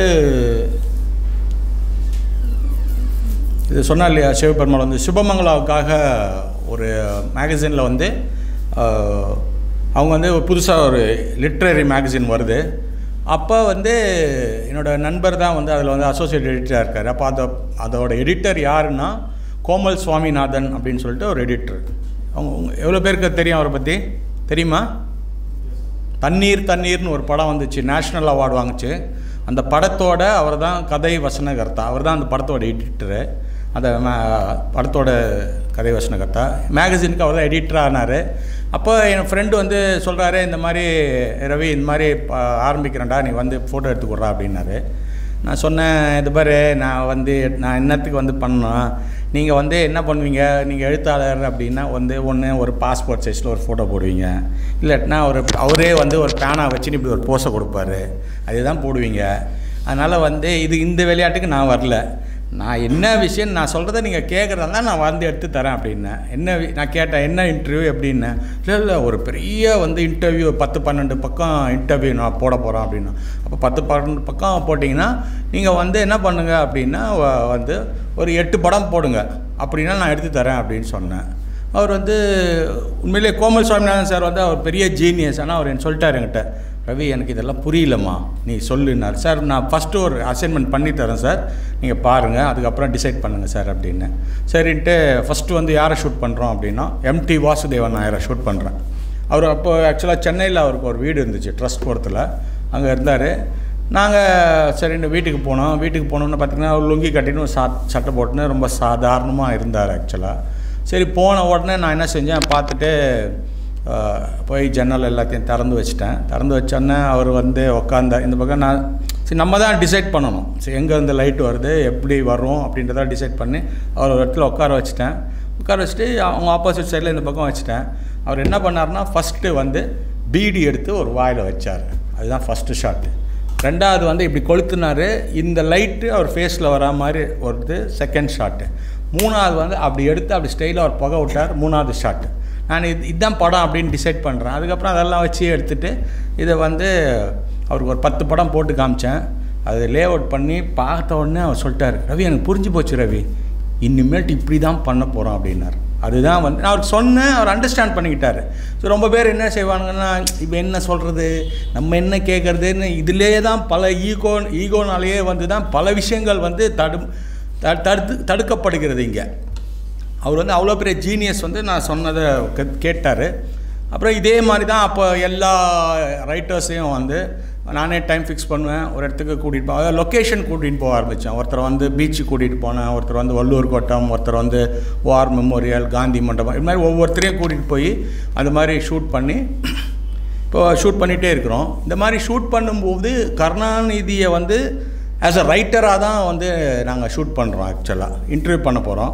அப்போது என்னடா இவர் இவ்வளோ பேரை பண்ணிட்டோம், இவர் என்ன பண்ணலாம் அப்படின்னு சொல்லிட்டு அப்படியே ரொம்ப யோசனையிலே இருக்கும்போது 2 விஷயம் மைண்டில் வருது. ஒன்று வந்து அவரை வந்து வள்ளுவர் கோட்டத்துக்கு கூட்டிகிட்டு போகலாம், அந்த பிரம்மாண்டமான அந்த தேர் அந்த இருக்குல்ல வீல் மாதிரிலாம் இருக்கலாம், அங்கே வச்சு ஷூட் பண்ணலாம் அப்படின்னு ஒரு ஐடியா இருந்துச்சு. சப்போஸ் அவர் ரெஃப்யூஸ் பண்ணிட்டாரு அப்படின்னா ஆல்டர்னேட்டிவ் அவர் யோசித்து வச்சுப்போம் அப்படின்னு. ஆக்சுவலாக நம்ம சொன்னால் வந்துடுவாங்க, இல்லைன்னு சொல்லலை. அப்போ சரிட்டு ரொம்ப யோசிக்கலாம் அப்படின்போது எனக்கு டக்குன்னு மைண்டில் வந்தது, இது எதுக்கு சொல்ல வரேன்னா, நம்ம எப்போவுமே வந்து சும்மா ஜஸ்ட் லைக் தட் இருக்கக்கூடாது. நிறைய படிக்கணும், நிறைய மேகசின்ஸ் பார்க்கணும், நிறைய பேசணும். இதெல்லாம் வந்து இருந்தால் தான் வந்து எப்போவுமே அது ஒர்க் அவுட் ஆகும். ஸோ அப்படி நான் பார்க்கும்போது ஒரு ஃபோட்டோ தான் இந்த மாதிரி தரையில் வந்து ஒரு பவானி ஜமக்காலன்னு சொல்லுவாங்க இல்லையா, அதில் போட்டு நடிகர் திலகம் சிவாஜி கணேசனுக்கு கல்யாணம் வந்து சுவாமி மலையில் நடக்குது. ஸோ அங்கே வந்து என்னென்னா கருணாநிதி, எம்ஜிஆர், கண்ணதாசன், ராம அரங்கண்ணல், சின்னாண்ணாமலை, கண்ணதாஸ் இவங்கெல்லாம் தரையில் சிவாஜி எல்லாம் உட்காந்து ஜாலியாக பேசிகிட்டு இருக்காங்க. எனக்கு அந்த படம் பார்த்த உடனே கருணாநிதி 1952 உட்காந்துருக்கார் தரையில். அதுக்கப்புறம் அவர் எப்போ உட்காந்தார்? உட்காந்தே இருக்க மாட்டார், எந்த ஃபோட்டோகிராஃபருக்காகவும் உட்காந்துருக்க மாட்டார். இப்போ நம்ம ஏன் இதை எடுத்துக்கலாம் அப்படின்னு சொல்லிட்டு இப்போ கருணாநிதி வீட்டுக்கு போயாச்சு. நான் என்ன பண்ண போகிறேன்ட்டு கோமல் சாமிநாதன் சாருக்கு ரொம்ப ஆர்வம். அது ஆக்சுவலாக அங்கே போனோன்னே, ரவி என்னம்மா பண்ண போகிறேன்? சார் சொல்கிறேன் சார் அப்படின்னு சொன்னேன். சொன்ன உடனே அப்புறம் இப்படி டைம் போயிட்டே இருக்குது. அப்புறம் இப்பயாவது சொல்லுப்பா அப்படின்னாரு. சார் ஒன்றும் இல்லை சார், அவரை தரையில் உட்கார வைக்க போகிறேன் அப்படின்னு சொல்லிட்டேன். ஐயோ என்னப்பா ரவி, அவர் எவ்வளோ பெரிய ஆள், எவ்வளோ பெரிய எழுத்தாளர், எவ்வளோ சிஎம் அவர். சார் சிஎம், எழுத்தாளர் அதெல்லாம் உங்களுக்கு வேணால் இருக்கலாம், எனக்கு கிடையாது. எனக்கு வந்து அவர் ஒரு பர்சன். அப்படின்னு நாங்கள் பேசிகிட்டே இருக்கும்போது கருணாநிதி வந்துட்டார். வந்தோடனே என்னப்பா அப்படின்னாரு. நான் ரெகுலராக போக ஆரம்பித்ததுனால அவர் ஓரளவுக்கு தெரியும். என்னப்பா அப்படின்னு இவர் டக்குன்னு இல்லை தம்பி ஏதோ உங்ககிட்ட பேசணும்னு சொல்லிட்டு அப்படியே நைஸாக எஸ்கேப் ஆகிட்டார். உடனே சொல்லுப்பா என்னப்பா? இல்லை சார், நான் வந்து ரொம்ப யோசிச்சுட்டே இருந்தேன். இந்த 52 வந்து சிவாஜி வீட்டுக்கு சிவாஜி கணேசன் கல்யாணத்தில் நீங்கள் எல்லாம் தரையில் உட்காந்து ஜாலியாக பேசிகிட்டு இருப்பீங்க. ஸோ அதுக்கப்புறம் நீங்கள் வந்து தரையில் உட்காந்திங்களான்னு எனக்கு தெரில. அதனால் அந்த மாதிரி ஒரு படம் வேணும், அதனால் நீங்கள் தரையில் உட்காரணும் சார் அப்படின்னு சொல்கிறேன். அவ்வளோதான். 1 செகண்ட் ஆச்சு, 2 செகண்ட் ஆச்சு, 5 செகண்ட் ஆச்சு. அந்த பக்கம் வந்து பதிலே வரல. அப்படியே நான் பார்த்துட்டே இருக்கிறாரு. அப்புறம் சரின்ட்டு யோசிச்சுட்டு, சரிப்பா நான் ஏன் தரையில் உட்காரணும் அப்படின்றதுக்கு எனக்கு வேலிட் ரீசன் சொல்லுன்னாரு. நான் சொன்னேன், சார் நான் ஒரு 10 இயர்ஸாக அவங்கள ஷூட் பண்ணிகிட்ருக்கேன், கோபாலபுரத்தில் ஷூட் பண்ணிகிட்ருக்கேன், ஆலிவர் ரோட்டில் ஷூட் பண்ணிகிட்ருக்கேன். ஒரே மாதிரி சோஃபா, ஒரே மாதிரி கர்டன், ஒரே மாதிரி பேக்ட்ராப் அப்படி இருக்கிறதுனால போர் அடிக்குது சார் எனக்கு, அதனால் வேறு மாதிரி பண்ணணும்னு நினைக்கிறேன் அப்படின்னு சொன்னார். ஓ அப்படியா அப்படின்னாரு. சரி அடுத்தது, சரி நான் உட்கார மாட்டேன்னு சொல்லிட்டேன்னா அப்படின்னு கேட்டார். அவர் நம்மளை கொக்கி போடுறாரு. போட்டோன்னே நான் எடுக்க மாட்டேன் சார், நான் போயிடுவேன்னு சொல்லிட்டேன். அவர் அந்த பதிலை ஆக்சுவலாக எதிர்பார்க்கவே இல்லை. அவர் போயிடுவியா அப்படின்னாரு. ஆமாம் சார், எதுக்கு சார் எடுக்கணும்? என்கிட்ட 1000 ஃபோட்டோஸ் இருக்குது, அதுலேருந்து நான் ஒரு 20 ஃபோட்டோ எடுத்து அவங்களுக்கு கொடுத்துருவேன் அப்படின்னு சொன்ன உடனே அவர் அப்படியே என்னடா பையன் பயங்கரமான ஆளாகிறான் போலக்குது அப்படின்னு நினச்சிட்டு அப்புறம் அவர் என்ன கன்வின்ஸ் ஆனார் தெரில. சரிப்பா என்ன செய்யணும் சொல்லுப்பா அப்படின்னாரு. நான் உடனே சலங்கை ஒலி கமலாசன் வந்து ஃபஸ்ட்டு ஓப்பனிங் சீட்டில் பண்ணுவார்ல, அப்படி செருப்பு அப்படி கழட்டி விடுவார்ல, அந்த மாதிரி நான் போய் அவருக்கு நடித்து காமிச்சேன். இப்படி செருப்பை கழட்டிட்டு இப்படி உட்காருங்க சார் அப்படின்னு. அப்படியே உட்காந்தார். நான் அதுக்கு முன்னாடியே ஃப்ரேம் கம்போஸ் பண்ணிட்டேன். அதாவது எப்படின்னா அவர் இங்கே உட்காருவார், ரைட் ஹேண்ட் சைடில் எடிட்டர் உட்காருவார், லெஃப்ட் ஹேண்ட் சைடில் அவர் அசோசியேட் எடிட்டர் உட்காரு, நடுவில் ஒரு கேப் இருக்கும் அப்படின்னு சொன்னோன்னே இன்டர்வியூ நடக்குது. நீங்கள் நம்பவே மாட்டீங்க, 3.5 மணி நேரம் இன்டர்வியூ நடக்குது. தரையிலே தான் உட்காந்துருக்காரு. அவருக்கு வந்து வலிக்குது எனக்கு தெரியுது, ஆனால் அதை சொன்னால் ஈகோ இடிக்கும். அதனால் வந்து என்ன செய்கிறாருன்னா அப்படியே நான் ஷூட் பண்ணிகிட்டே இருக்கேன், பிளாக் அண்ட் ஒயிட்டில் ஷூட் பண்ணுறேன், கலரில் மாற்றி பண்ணுறேன். கொஞ்சம் நேரம் கழித்து அவர் என்ன பண்ணுறாரு, இந்த கால் எடுத்து இந்த கால் மேலே போட்டுக்கிறாரு. அப்புறம் கொஞ்சம் நேரம் கழித்து இந்த கால் எடுத்து இந்த கால் மேலே போட்டுட்டு அப்படியே ஷூட் பண்ணிக்கிட்டே இருக்கிறோம். ஷூட் பண்ணி எல்லாம் முடிச்சிட்டோம். முடித்த பிறகு அவர் கிளம்பும்போது சொல்கிறாரு, சரிப்பா இந்த படம் வந்து பப்ளிஷ் ஆகிறதுக்கு முன்னாடி நான் பார்க்கணும் அப்படின்னு சொன்னார். சரி சார் அப்படின்னு சொல்லிட்டு நான் எல்லாத்தையும் பிரிண்டெல்லாம் பண்ணிவிட்டு அந்த அசோசியேட் எடிட்டரை கொடுத்துட்டு நான் ஆக்சுவலாக அர்ஜென்ட்டாக வேறு ஒரு அசைன்மெண்ட்டுக்கு மதுரைக்கு போயிட்டேன். போனவுடனே இவர் படத்தை பார்த்துட்டு எங்கே ரவி எங்கே அப்படின்னு கேட்டிருக்காரு. இல்லை சார் ஏதோ ஊருக்கு போயிருக்காரு அப்படின்னா. சரி வந்தால் என்னை பார்க்க சொல்லுங்கள் அப்படின்னு சொன்னார். அப்புறம் பார்த்திங்கன்னா டெஸ்பரேட்டாக தேடிட்டு இருக்காங்க 2 நாளாக. அவர் 3ஆவது நாள் வந்தோடனே இதுக்குள்ளே வீட்டுக்கே ஃபோன் அடிச்சிட்டாங்க. ஃபோன் அடித்தோடனே அப்போ இந்த மாதிரின்னொன்னே இல்லை வர சொன்னாருன்னொன்னே நான் கேமராவோட போகிறேன். போனோடனே உள்ளே இது பண்ணுறாங்க. பண்ணோடனே வாப்பா உட்காருப்பா அப்படின்னாரு. எனக்கு ஒரு 10 மினிட்ஸ் கூட நான் எழுதிட்டுருக்கேன், முடிச்சுட்டு வரேன் அப்படின்னேன். நான் கேமராவோட தான் போனேன். சார் நீங்கள் எழுதுங்க சார், நான் அதை ஃபோட்டோ எடுத்துக்கிறேன், அப்புறம் நான் பேசலாம் சார்னு. அப்புறம் அதையும் கடன்னு எடுத்துக்கிட்டேன். 10 நிமிஷம் கழித்து வந்தார். ஃபோட்டோலாம் பார்த்தேன், பிரமாதமாக இருந்துச்சு. நீ கூட தரையில் உட்காருன்னு சொன்னோன்னா பயங்கர ஏதோ வில்லங்கமான ஒரு பையன், என்ன இவன் இதெல்லாம் பண்ணுறான் அப்படி இப்படின்னு நினச்சேன். ஆனால் அந்த ஃபோட்டோ எல்லாம் பார்க்கும்போது எனக்கே என்னை புதுசாக பார்க்குற மாதிரி இருந்துச்சுப்பா, பிரமாதமாக இருக்குது அப்படின்னு சொன்னார். சரி, இந்த செம்ம மூடில் இருந்தார். உடனே சார் எனக்கு இன்னொரு ஃபோட்டோ செஷன் வேணும் சார். யோ இன்னும் அன்றைக்கி ஒரு 3.5 மணி நேரம் வந்து என்ன படாத பாடு படுத்துனேன், திருப்பி என்னையா அப்படின்னாரு. இல்லை சார், நீங்கள் வீட்டில் இருக்கும்போது ஒரு கதர் பனியன்னு லுங்கி தானே போட்டிருப்பீங்க, இதெல்லாம் ஒரு விசாரிச்சிட்டியா அப்படின்னாரு. ஆமாம் சார் அப்படின்னு. எனக்கு அதில் மட்டும்தான் சார் வேணும், வேறு எதுவும் வேணாம் சார் அப்படின்ட்டேன். எப்போ சார் வரட்டும் அப்படின்னு கேட்டேன். இன்றைக்கே வந்துருன்ட்டார். உடனே நான் வீட்டில் சாப்பிட்டு ரெஸ்ட் எடுப்பேன், நீ வந்து சாயங்காலம் ஒரு 4 மணிக்கு வந்துருன்னார். நேராக வீட்டில் போய் ராஜாத்தி அம்மா கிட்ட வந்து சொல்லியிருக்காரு, தம்பி ரவி வரான், அந்த லுங்கி கதர் பனியன் தான் வேணும், வேறு எதுவும் எடுக்க மாட்டேன்னு வர சொல்லிட்டான் அப்படின்னு. இந்த அம்மா உடனே பார்த்திங்கன்னா ஒரு 6 லுங்கி 6 பனியன் எடுத்து பக்கத்தில் அயன் பண்ணி கொடுத்து நீட்டாக வச்சுட்டாங்க. நான் 4 மணிக்கு போனோன்னா அந்த வீட்டில் ஒரு க்ரீம் கலர் இருந்ததுனால நான் ப்ரௌன் கலர் லுங்கியை சூஸ் பண்ணி நான் வந்து ஷூட் பண்ணேன். அந்த படம் எடுத்ததுக்கப்புறம் அதே மாதிரி அவர் ரொம்ப க்ளோஸ் ஆகிட்டார். அப்புறம் கனிமொழிலாம் ரொம்ப ஃப்ரெண்ட் ஆகிட்டாங்க அந்த இன்சிடெண்ட்டுக்கு அப்புறம். ஸோ அந்த ஃபோட்டோஸ் பாருங்கள்.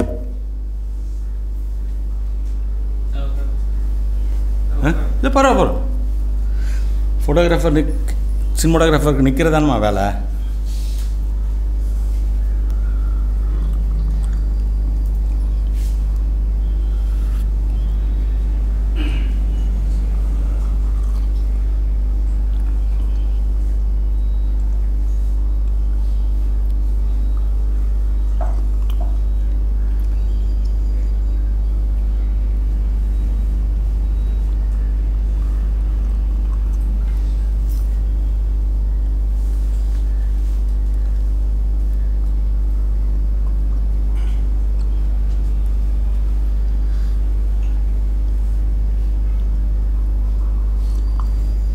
ஸ்டாப் பண்ண ஒரு நிமிஷம்.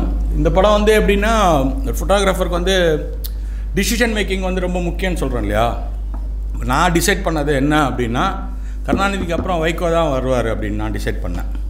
இப்போ பார்த்தீங்கன்னா நான் அப்படியே வெயிட் பண்ணிகிட்டே இருக்கும்போது 2 பேருமே ஒன்றா மாட்டவே மாட்டுறாங்க. அப்புறம் ஒரே இடத்துல 2 பேரும் இப்படி வந்தாங்க, பேசினாங்க, கடகடன்னு ஷூட் பண்ணிட்டேன். அடுத்து ஒரு 6 மாதத்தில் வந்து ஒரு கட்சியை விட்டு போயிட்டார். உடனே பத்திரிக்கைக்கு 2 பேரும் இருக்கிற மாதிரி படம் தேடுறாங்க, எங்கேயுமே கிடைக்கல. நான் என் ஒருத்தங்கிட்ட தான் இருந்துச்சு. நடுவில் அப்படியே ஒரு கத்திரிக்கோள் போட்டாங்க, பெரிந்தனர் அப்படின்னு சொல்லிட்டு ஃபோட்டோ போட்டாங்க. நான் இந்த படம் இந்தியா முழுக்க விற்றேன், ₹1,00,000 பண்ணேன் இந்த படத்தில்.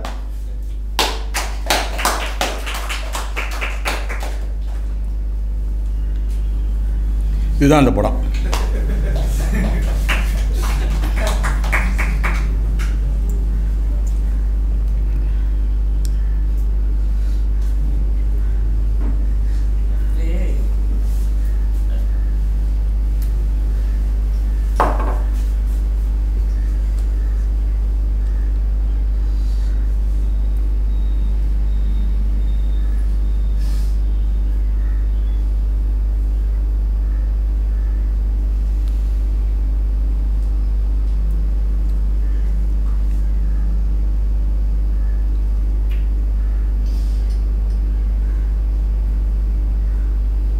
இப்போ இந்த படம் ரீசெண்டாக ஒரு பர்த்டேக்கு ஐ திங்க் போட்டேன்னு நினைக்கிறேன்.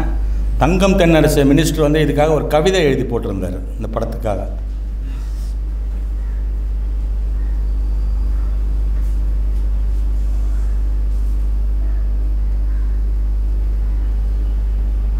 இந்த படத்துக்கும் பின்னாடி ஒரு பெரிய கதை இருக்குது. என்னென்னா, ஆக்சுவலாக இது குமுதத்துக்காக ஷூட் பண்ணோம். அப்போ நான் ரிப்போர்ட்டர் அப்படி போகும்போது நான் ஃபஸ்ட்டு இந்த மேலே நான் வரேன்னு சொல்லிட்டு அப்படியே வீட்டில் பார்த்துக்கிட்டே வந்தேன்.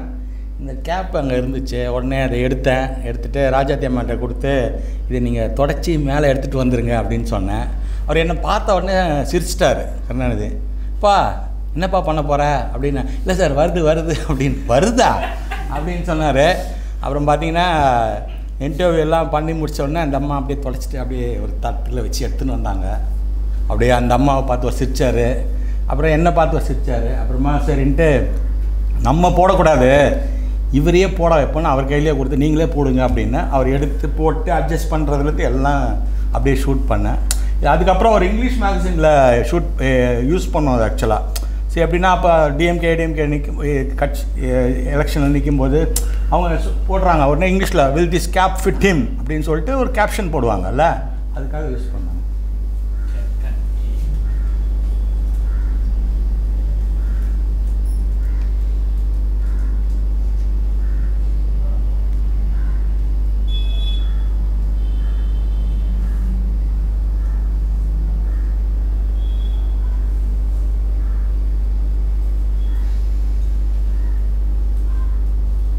ஆக்சுவலாக இன்னொரு 2 years கழித்து கருணாநிதிக்கு வந்து 100வது ஆண்டு விழா வரப்போகுது.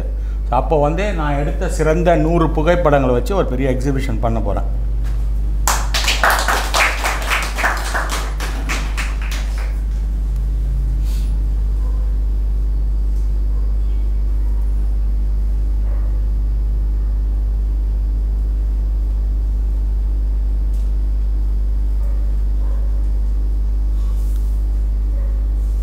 இதுதான் அந்த படம்.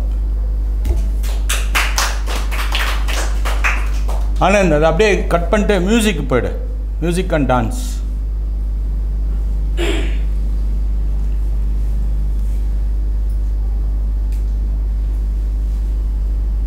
இது வந்து ஆக்சுவலாக ஆனந்தவடனில் வந்து எவ்ரி டிசம்பர் சீசன் அப்போ வந்து சபாவில் வந்து கச்சேரி நடக்கும்.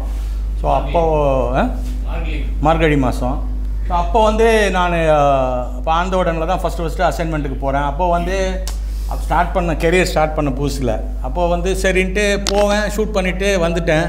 இப்போ 2வது வருஷம் போகும்போது தான் என்னடா இதுக்கு இவ்வளோ பெரிய வருது, எப்போ பார்த்தாலும் கூட்டமாக இருக்குது, ஃபாரின்லாம் இருந்து வர்றாங்க, வெள்ளைக்காரன்லாம் வந்து உட்காந்து கேட்குறான், அவனுக்கு என்ன தெரியும் என்னமோ கேட்குறாங்க அப்படின்னும் போது சரி ஏன் அப்படி நம்ம ஏன் இது பார்க்கக்கூடாது கேட்கக்கூடாதுன்னு நினச்சிட்டு நான் போக ஆரம்பித்தேன். போனால் பார்த்தீங்கன்னா மற்ற ஒரு நாளைக்கு 5-6 கச்சேரிக்கு லிஸ்ட்டு வரும் விகடன்லேருந்து. அப்புறம் காலையிலேருந்து அப்படியே வரும், அங்கே ஷூட் பண்ணி போயிட்டு கடைசி கச்சேரி வந்து 7 மணிக்கு நடக்கும். அந்த 7 மணி கச்சேரியில் போய் உக்காந்துருவேன் நான். நமக்கு புரியல அதெல்லாம் அடுத்த விஷயம். ஒரு இன்ட்ரெஸ்ட்டோடு உட்காந்து பார்ப்பேன். கிட்டத்தட்ட 2.5 மணி நேரம் கச்சேரி நடக்கும். நீங்கள் யோசிச்சு பாருங்களேன், யேசுதாஸ் பாடுவார், அப்புறம் நித்யஸ்ரீ பாடுவாங்க, இந்த மாதிரி டிகே பட்டம்மாள் பாடுவாங்க, எம்எஸ் சுப்புலக்ஷ்மி, இதெல்லாம் வந்து எனக்கு பிரமிப்பாக இருக்கும். பார்த்திங்கன்னா எனக்கு பெரிய அட்வான்டேஜ் என்னென்னா பயங்கர கூட்டமாக இருக்கும். ஸ்டேஜுக்கு முன்னாடி ஒரு பிட்டு இருக்கும், உள்ளே எல்லாம் இந்த பிட்டு மாதிரி உட்காந்துருப்பாங்க. அதில் வந்து 25 சேர் போட்டிருப்பாங்க, நான் ஒருத்தன் தான் உட்காந்துருப்பேன். ஏன்னா அது ஆக்சுவலாக ஃபோட்டோகிராஃபர்ஸ்க்கு அதுக்காக வச்சுருப்பாங்க. நம்ம ஆளுங்கள்லாம் வருவாங்க, அப்படியே ஹிந்துவில் எக்ஸ்பிரஸ்லாம் வருவாங்க, வந்துட்டு டக்குன்னு 4 படம் எடுத்துகிட்டு மச்சான் வரேன்ட்டு கிளம்பி போயிட்டே இருப்பாங்க. நான் உட்காந்து அப்படியே ரசித்து கேட்பேன். அதுக்கப்புறம் எனக்கு அது பயங்கர இன்ட்ரெஸ்ட் வந்துடுச்சு. இன்ட்ரெஸ்ட் வந்தோடனே அது அப்படியே டெவலப் பண்ணிகிட்டே இருக்கும்போது அப்போ இந்த சொன்னல இந்த சுதாங்கன் ஜூனியர் விடன்லேருந்து அவர் தினமணிக்கு எடிட்டராக போகிறாரு. அப்போ வந்து பிளாக் அண்ட் ஒயிட்லேருந்து கலராக கன்வெர்ட் ஆக போகுது. அப்போ ஃபுல் பேப்பர் வந்து கலர் பண்ண முடியாது, சும்மா ட்ரையல் பார்க்கலான்னு போது அவங்க இந்த மார்கழி மேடை அப்படின்னு சொல்லிட்டு ஒரு டைட்டில் கொடுத்து சுப்புடுன்னு ஒரு பெரிய மியூசிக் கிரிட்டிக், அவர் டெல்லியிலேருந்து வருவார் ஆக்சுவலாக இதுக்காக. ஸோ அவரை வச்சு எழுத வைக்கலாம் அப்படின்னு சொல்லிட்டு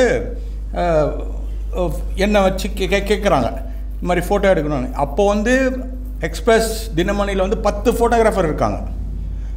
அவங்கக்கிட்ட கேட்குறாங்க இந்த மாதிரி எடுத்து மறுநாள் காலையில் 12 மணிக்கு கொடுக்கணும் அப்படின்னாங்க. அவங்க அதெல்லாம் முடியாதுன்ட்டாங்க. முடியாதுன்னு சொல்கிறாங்களே. அப்போ அவர் மேனேஜ்மெண்ட்டில் சொல்லி இல்லை அப்போனா நான் அரேஞ்ச் பண்ணிக்கிறேன்னு சொன்னால் பண்ணிக்கங்கன்ட்டாங்க. என்னை கூப்பிட்டாரு, இப்போ இந்த மாதிரி சுப்புடு எழுதுகிறாரு, நீ ஃபோட்டோ எடு, எப்போ ஃபோட்டோ கொடுப்பேன் அப்படின்னு சொன்னார். உங்களுக்கு எத்தனை மணிக்கு வேணும்னு கேட்டேன்.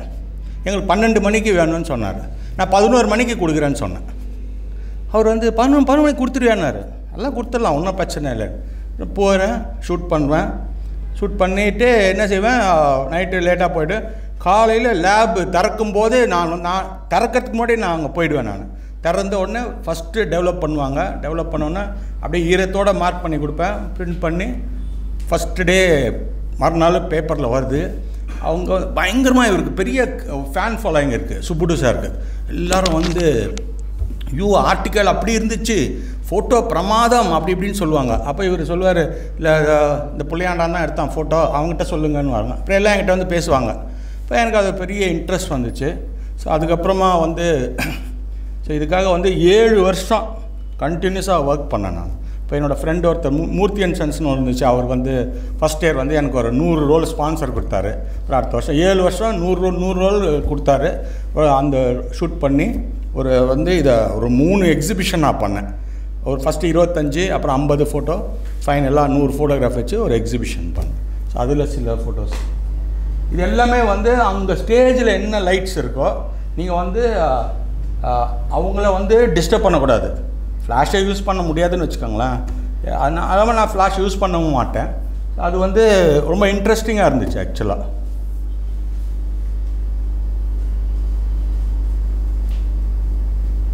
இது அப்படி தான். இது ஒரு பெரிய விஷயம் என்னென்னா, இவர் வந்து பெரிய கேள்விப்பட்டிருக்கீங்களா? விக்கு விநாயகராம், ஒரு கடம் பிளேயரு, இன்டர்நேஷ்னலாக கிராமி அவார்டு வின்னர் அவர் ஆக்சுவலாக. இப்போ நம்ம எடுத்து பண்ணிகிட்டே இருக்கும்போது பார்த்திங்கன்னா, இப்போது எல்லா சைட்லையும் ரெப்ரசன்ட் பண்ணோம் அப்படின்றதுக்கு. இப்போ எப்படின்னா வயலின் மட்டும் இல்லை, வீணா மட்டும் இல்லாமல் எல்லா சைட்லையும் இப்போ கடமும் ஒரு இது வாத்தியம்ல அப்படின்னு சொல்லிட்டு, அது இல்லாமல் அதில் யார் பெரிய ஆளோ அவங்கள தான் ஷூட் பண்ணோம் அப்படின்னு சொல்லிட்டு ரொம்ப போய் உக்காந்து அப்படியே சீரியஸாக பார்த்துட்ருக்கேன். பார்த்துட்டு இருந்தேன். ஃபஸ்ட்டு கச்சேரியில் பார்த்துட்டே இருக்கும்போது ஷூட் பண்ணிக்கிட்டே இருக்கும்போது என்ன வச்சுன்னா, இந்த மாதிரி மைக் இருக்கு முன்னாடி, அதை வந்து அவர் நைஸாக அப்படி தள்ளுறாரு. தள்ளிட்டு அப்படி மேலே தூக்கி போட்டு பிடிச்சிட்டாரு. நான் விட்டேன். நான் ஐயோ, நான் இதுதான் பெரிய ஹைலைட்டு, வாசிக்கிறதுக்கு என்ன இருக்குது அப்படின்னு சொல்லிட்டு அடுத்த கச்சேரியில் இதை பிளான் பண்ணி எடுத்துடணும் அப்படின்னு சொல்லிட்டு 2வது கச்சேரிக்கு போனேன். அவர் கரெக்டாக நவுத்துறாரு. நான் ஷூட் பண்ணுறேன். பார்த்திங்கன்னா பானையோட விளிம்பு கட் ஆயிடுச்சு. இது நான் விடாமுயற்சி தான், வேதாளம் தான் சரின்ட்டு 3வது கச்சேரியில் போய் இது கரெக்டாக எல்லாம் பிளான் பண்ணி ஃப்ரேம் கேம்லாம் பண்ணி வச்சேன்னா அவருக்கு அப்படி தூக்கி போடுறாரு.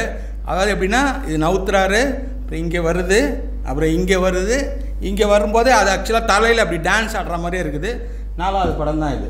போயிட்டு திருப்பி பிடிச்சி வச்சிடுறாரு. இது வந்து இந்த எக்ஸிபிஷன் பண்ணும்போது இதுதான் ஹைலைட்டாக இருக்கணும்னு சொல்லிட்டு கரெக்டாக அந்த 6 படத்தையும் வந்து லைனாக வச்சுருந்தேன் நான். இதுக்கு பெரிய பேர் கிடச்சிது ஆக்சுவலாக.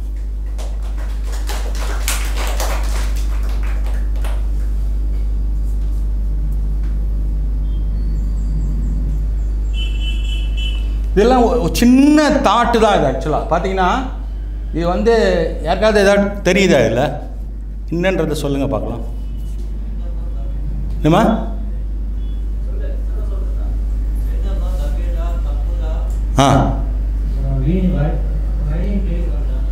ஓகே, அதெல்லாம் ஓகே. அதில் நான் ஒரே ஒரு சின்ன விஷயந்தான் பண்ணியிருக்கேன். தம்புரா நிற்க வைக்கல, ஜுகல்பந்தின்ற எல்லை வந்து தம்புராவை யூஸ் பண்ணி நான் எல்லாக்கியிருக்கேன். புரியுதா? ப்ளே பண்ணுமா?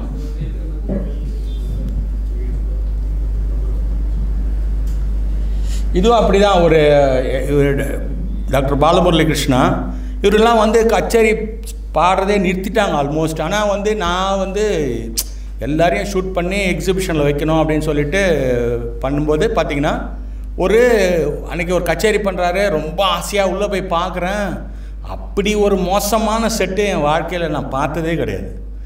அப்பயே ரொம்ப அப்செட் ஆகிட்டேன் நான். என்னடா இதுன்னு சொல்லிட்டு, சரி ஓகே ஒரு அக்கேஷன் நமக்கு அப்படின்னு சொல்லிட்டு, பட் இருந்தாலும் விடக்கூடாது அப்படின்னு சொல்லிட்டு என்ன பண்ணேன், அப்படியே உள்ளே போய் செட்டுக்கு உள்ளே போயிட்டேன். நான் உள்ளே போய் அங்கேருந்து பார்த்தா அப்படியே ஃப்ரேம் வந்து அவ்வளோ அழகாக இருந்துச்சு எனக்கு.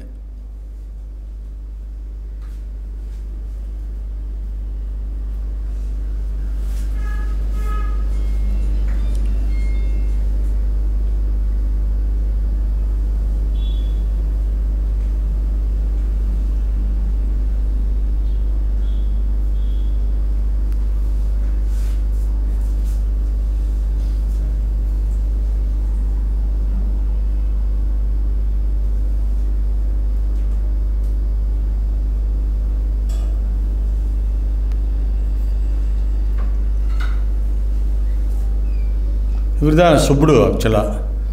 இவர் வந்து எக்ஸிபிஷன் பார்த்துட்டு அதுலேயும் அவர் ஜோக்கர், பயங்கர ஹியூமரஸான பர்சன். என்னடா என்ன போய் எடுத்துட்ட அப்படின்னாரு.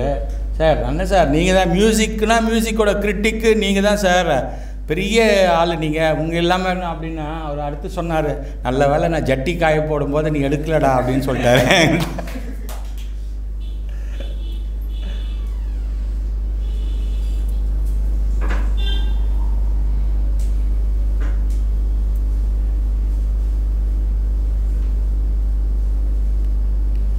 பேருமே பெரிய ஆளுமைகள். பத்மா சுப்பிரமணியம், சுதாராணி ரகுபதி, சித்ரா விஸ்வேஸ்வரன்.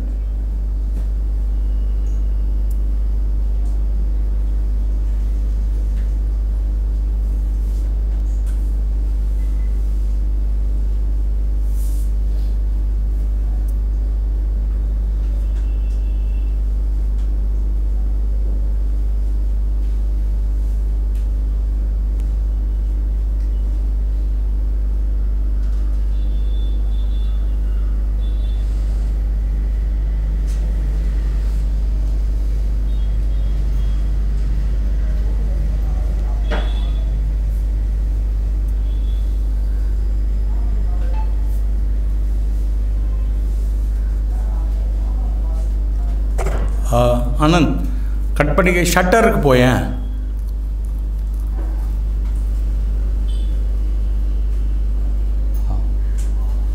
கொஞ்சம் பாஸ் பண்ணேன். ஆக்சுவலாக கேமராவில் வந்து ஒரு நிறைய விஷயம் இருக்குது. யாருக்கா ஃபோட்டோகிராஃபர் யாருங்க இருக்காங்க? ஃபோட்டோகிராஃபி தெரிஞ்சவங்க. ஈஸ்வர் நல்லா கைத்துங்க. நீங்கள் வேறு? சரி, ஃபோட்டோகிராஃபியில் முக்கியமான விஷயங்கள் என்னென்ன ஏதாவது சொல்லுங்கள், உங்களுக்கு தெரிஞ்சதை சொல்லுங்கள். Shutter okay. சரி, இப்போ நான் வந்து எப்படின்னா இது ஃபோட்டோகிராஃபி ஆகட்டும், சினிமோட்டோகிராஃபி ஆகட்டும், எதுவுமே வந்து தாட் ப்ராசஸ் தான். இப்போ ஏதாவது யோசிச்சுட்டே இருக்கும்போது எனக்கு தோணுனது வந்து என்னென்னா, ஷட்டர்னு ஒன்று இருக்குது, அதில் ஷட்டர் ஸ்பீடுன்னு ஒன்று இருக்குது இல்லையா? சரி, இந்த ஷட்டரை வச்சு கடைகள்லாம் மூடி இருக்குமா, அது பேர் என்ன? ஷட்டர். இந்த ஷட்டரை வச்சு அந்த ஷட்டரை ஷூட் பண்ணால் என்னன்னு தோணுது தான். சிம்பிளான ஒரு விஷயம்.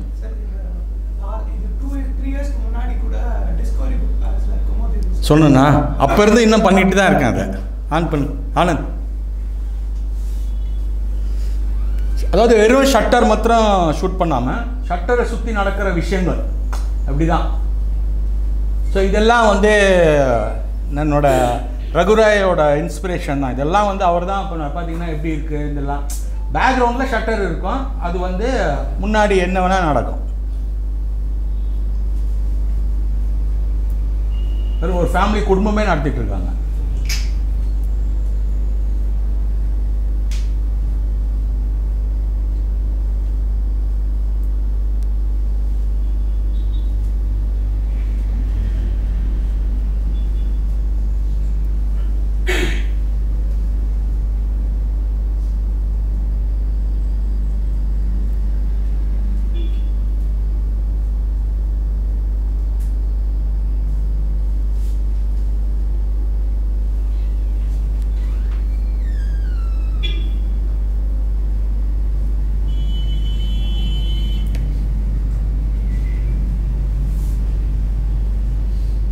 ஆனால் கட் பண்ணிக்கா. ஸோ இப்போ இந்த இது பார்த்தீங்கல்ல, அந்த மியூசிக் அண்ட் டான்ஸ் பார்த்தீங்கல்ல, ஸோ அது வந்து 3 எக்ஸிபிஷனாக பண்ணேன். ஃபஸ்ட்டு வந்து அதுக்கு முன்னாடி வந்து ஃபஸ்ட்டு சவுத் இண்டியன் ரைட்டர்ஸ் பற்றி திருவண்ணாமலையில் எக்ஸிபிஷன் பண்ணேன். அப்புறம் விமன் அப்படின்னு சொல்லிட்டு இங்கே மெட்ராஸ் போலீஸ் ட்ரைனிங் காலேஜில் அப்போ திலகவதி மேடம் வந்து அவங்க ஐஜியாக இருந்தாங்க, அப்போ அவங்க சொல்லி அங்கே பண்ணோம். அப்புறம் இந்த மியூசிக் அண்ட் டான்ஸ் வந்து இதை வந்து எக்ஸிபிஷனாக பண்ணணும், இதை புக்காக போடணும் அப்படின்றது தான். சரி, ஒரு ஃபோட்டோகிராஃபருக்கு வந்து சும்மா எடுத்தான் பண்ணோன்றது இல்லாமல் அல்டிமேட்டாக அடுத்து வேலைக்கான மூவ் பண்ணிக்கிட்டே இருக்கணும். இப்போ ஃபார் எக்ஸாம்பிள் பார்த்தீங்கன்னா எடுக்கிறோம், எக்ஸிபிஷன் பண்ணுறோம், இது காஃபி டேபிள் புக்கு போடணும். இதுதான் வந்து ஒரு ஃபோட்டோகிராஃபரோட அல்டிமேட் டைம். நம்ம வந்து எக்ஸிபிஷன் பண்ணோம் அப்படின்னு சொல்லிட்டு அதை வந்து ஃபஸ்ட்டு அப்போ மேக்ஸ்முல்லர் பவனில் வந்து பிரசன்னா ராமசாமி அவங்க வந்து கேட்டாங்க. அப்போ நான் சொன்னேன், இந்த மாதிரி நான் மேடம் ஒன்று பண்ணிக்கிட்டு இருக்கேன். So we will do it அப்படின்னாங்க.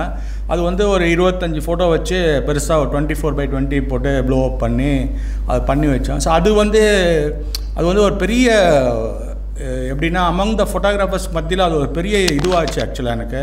அப்புறம் எல்லா சேனலெல்லாம் இன்டர்வியூலாம் பண்ணாங்க. ஸோ அடுத்தது வந்து 50 படம் வச்சு ஒரு எக்ஸிபிஷன் பண்ணேன் நான். இப்போ அடுத்து வந்து நம்ம வந்து இதை வந்து அப்படியே பிரம்மாண்டமாக பண்ணணும் அப்படின்னு சொல்லிட்டு சரின்ட்டு இப்போது இந்த மியூசிக் சீசன் நடக்கும் இல்லையா, அப்போ வந்து மியூசிக் அகாடமிலே ஒரு கேலரி இருந்துச்சு, வின்யாச ஆர்ட் கேலரின்னு சொல்லிட்டு. ஸோ அங்கே வச்சு பார்த்திங்கன்னா அங்கே போய் பண்ணணும் அப்படின்னு சொல்லிட்டு 100 ஃபோட்டோகிராஃப்ஸ் வச்சு பண்ணேன் நான். 100 ஃபோட்டோகிராஃப்ஸ் வச்சு பண்ணுறேன். இப்போது என்ன ஆகுதுன்னா, அதுக்கு முன்னாடியே ஒரு 6 மாதமாகவே மைண்டில் வந்து ஓடிக்கிட்டே இருக்குது.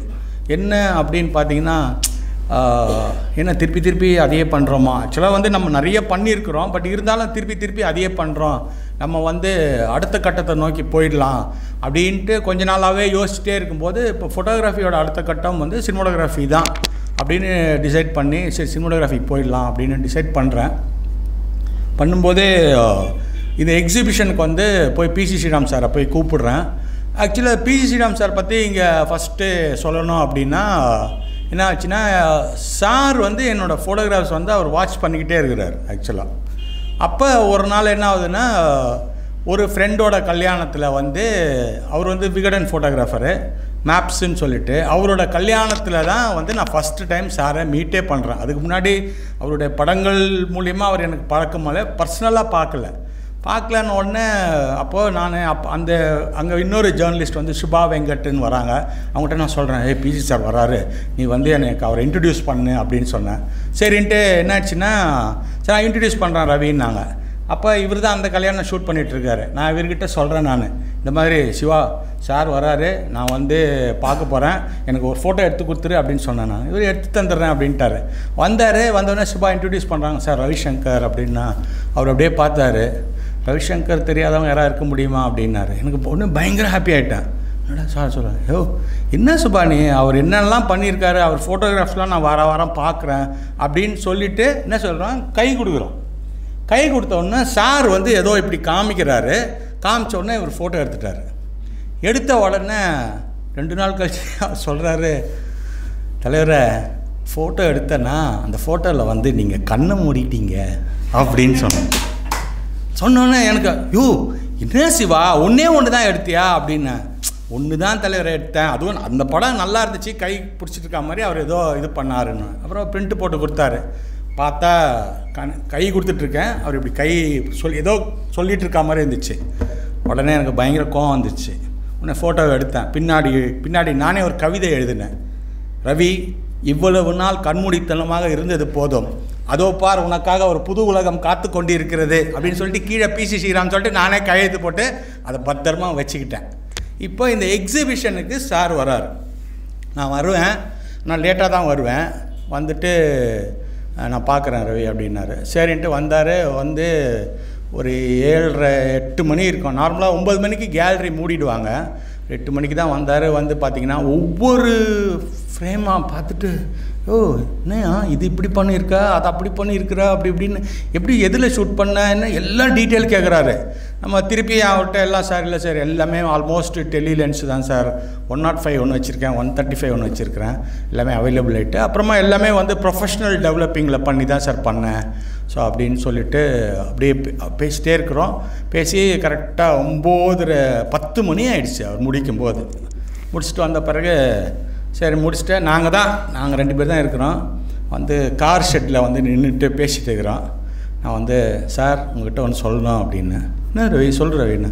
இல்லை சார் நான் வந்து என்னை உங்கள் அசிஸ்டண்ட்டாக சேர்த்துக்கங்க சார், நான் உங்கள்கிட்ட ஜாயின் பண்ணேன். என்னையா சொல்கிற அப்படின்னு அவர் ஷாக் ஆகிட்டார். அப்படி இல்லை சார் நிஜமாக தான் அப்படின்னு. என்ன நினச்சிட்ருக்க, நீ வந்து இவ்வளோ வேலை பார்த்துருக்க, உன்னை வந்து தமிழ்நாட்டில் தெரியாதவங்களே யாருமே கிடையாது, நீ வந்து இது என்ன திருப்பி நீ திருப்பி நீ 0லேருந்து ஆரம்பிக்கிறதா அப்படின்னு சொன்னேன். இல்லை சார் எனக்கு வந்து போர் அடிக்குது சார், ஏதாவது பண்ணணும் அப்படின்னு சொன்னேன். அப்படியா சொல்கிற அப்படின்னாரு. சரி ஒன்று சரி நீ நாளைக்கு ஆஃபீஸ்க்கு வந்துட்டார். சரின்னு போன உடனே உட்கார வச்சு அட்வைஸ் பண்ணுறாரு. இல்லை ரவி நீ திருப்பி 0லேருந்து ஆரம்பித்து வரணும்டா அப்படி இப்படின்னு சொல்லி. இல்லை சார் அப்படி இப்படின்னு சொல்லி அவர் நான் கன்வின்ஸ் பண்ணுறேன், அவர் என்ன கன்வின்ஸ் பண்ணுறாரு, நடக்கலை. ஒரு 2 நாள் கழிச்சு வான்ட்டார். திருப்பி 2 நாள் கழிச்சு போனேன். திருப்பி இதே தான் சொன்னார். அப்புறம் 3ஆவது நாள் போகிறேன், அப்போவும் இதே சொல்கிறாரு, சேர்த்துக்க மாட்டுறாரு, அவர் ஏதோ சொல்கிறாரு அப்படி இப்படின்னு. அப்புறம் 4ஆவது நாள் உனக்கு தான் ஃபோட்டோகிராஃபி நல்லா தெரியுமே, நீ ஏன் டேரக்ஷன் எடுத்துக்கூடாது அப்படின்னு டபக்குன்னு சொல்லிட்டாரு. எனக்கு இது என்னடா வேறு ரூட்டுக்கு கொண்டு போகிறாரு அப்படின்னு சொல்லிட்டு அப்புறம் வீட்டில் போய் யோசித்து பார்த்தேன். பண்ணோன்னே இது என்னடா டேரக்ஷன் நமக்கு தெரிஞ்சது சினிமாட்டோகிராஃபி பண்ணிக்கலாமே அப்படி இப்படின்னொன்னே அப்புறம் திருப்பி போனால் இல்லை அவர் ஏதோ வந்து ஒரு என்ன தடுக்குது தெரியல அப்படின்னு யோசிச்சுட்டே இருந்தேன். அப்புறம் 5ஆவது நாள் ஒரு மாதிரி உஷாராயிட்டேன், என்ன செய்கிறாரு அப்படின்னு சொல்லிட்டு.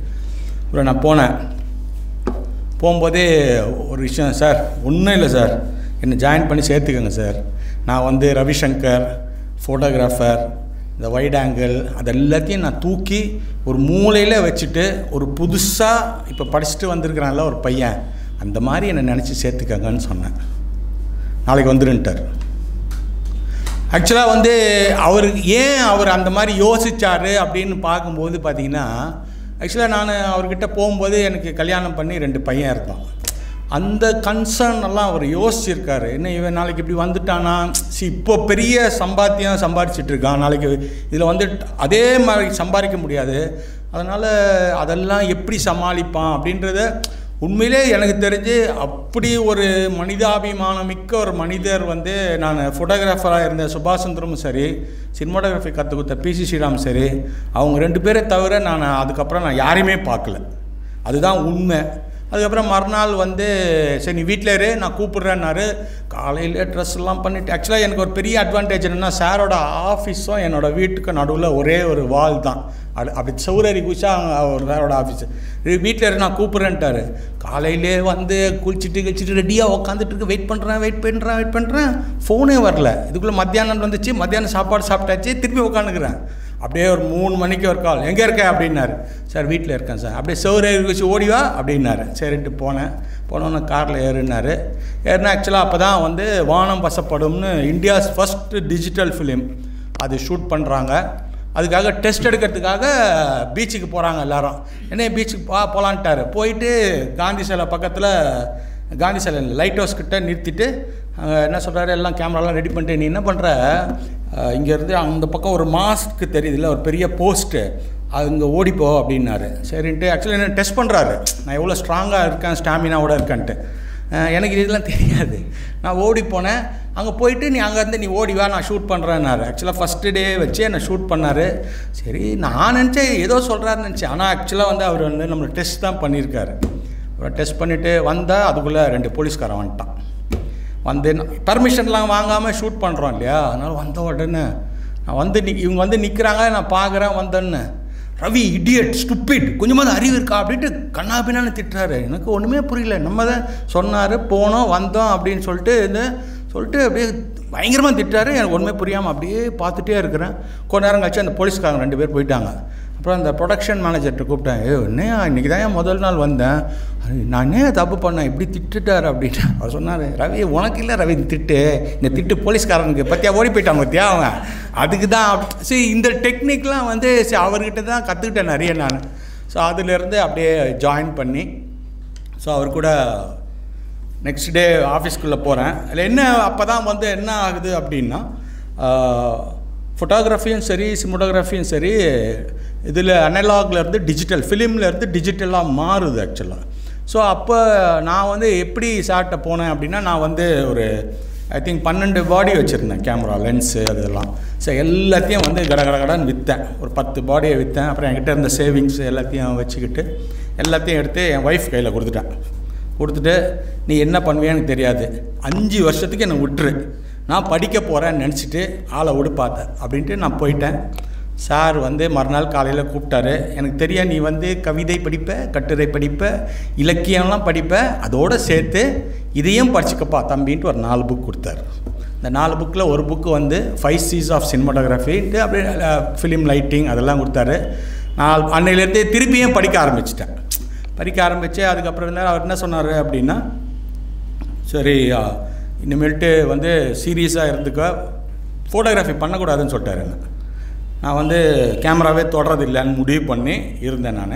அப்புறம் அவர் கூப்பிட்டு அவர்கிட்ட சொன்னார், நீ வந்து கொஞ்சம் லேட்டாக வந்திருக்க, அதனால் நீ வந்து ஒரு செகண்ட் கூட வேஸ்ட் பண்ணாமல் என்ன பண்ணோன்னா நீ உன்னை பிஸியாக வச்சுக்கணும் ரவி அப்படின்னு சொல்லி என்ன பண்ணார். அவரோட அசிஸ்டன்ட்ஸ் வந்து திரு கூட அமிச்சார். ஃபஸ்ட்டு லேசான ஒரு படம் வந்து 45 days ஊட்டியில் ஒர்க் பண்ணிவிட்டு வந்தேன்.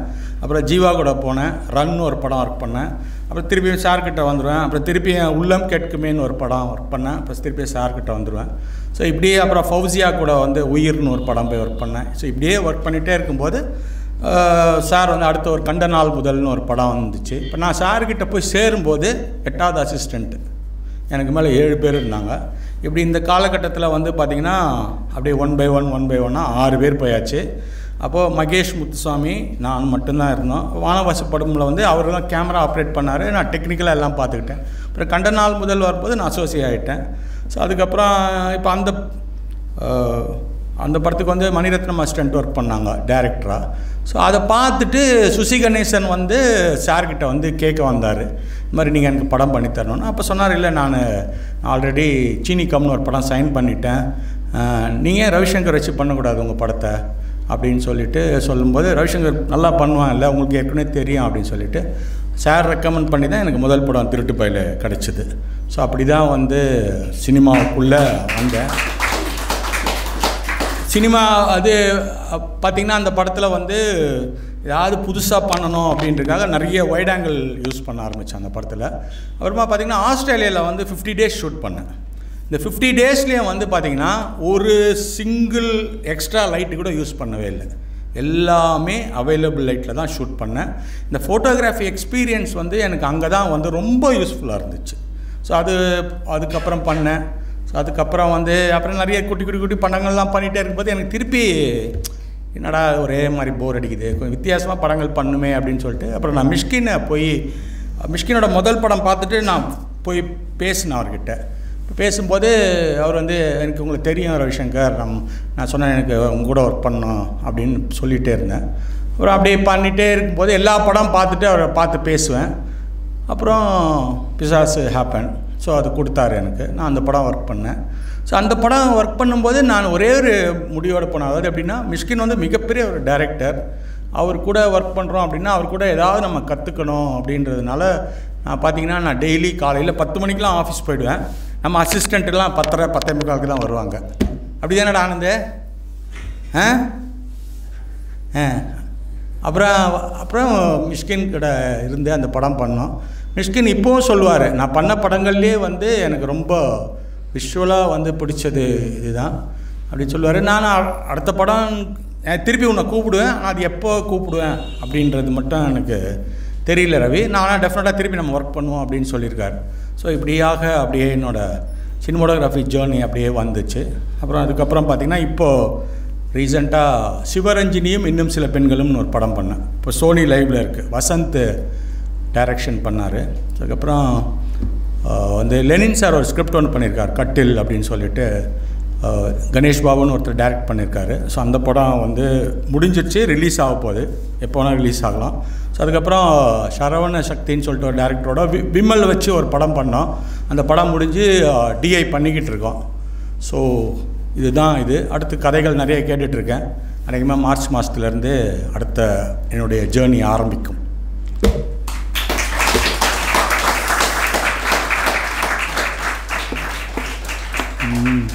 இல்லை அந்த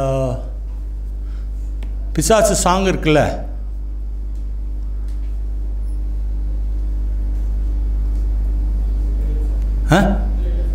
இதில் இல்லை, பேக் போ, கீழே வா, இது இங்கே இருப்பார், அது பக்கத்தில்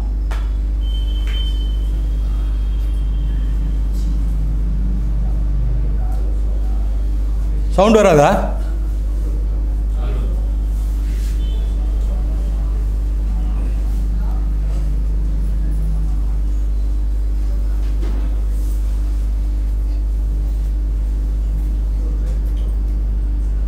இல்லை, அதை எடுத்து விட்டுட்டு அங்கேருந்து அப்புறமா திருப்பி போட்டுக்கலாம், அவ்வளோதானே.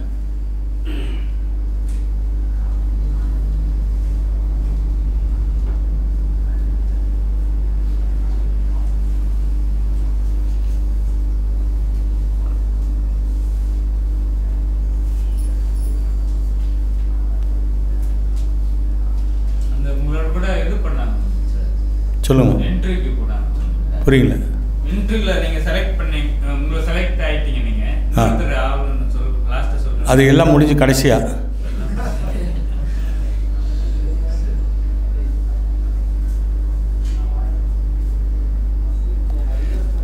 நீங்கள் என்னம்மா பண்ணுறீங்க? What are you doing?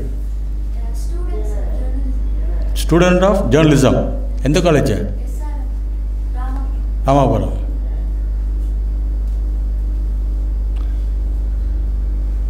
எதுக்கு வந்தீங்க இங்கே? என்ன கற்றுக்கலான்னு வந்தீங்க? என்னை பொறுத்த வரைக்கும் சரி.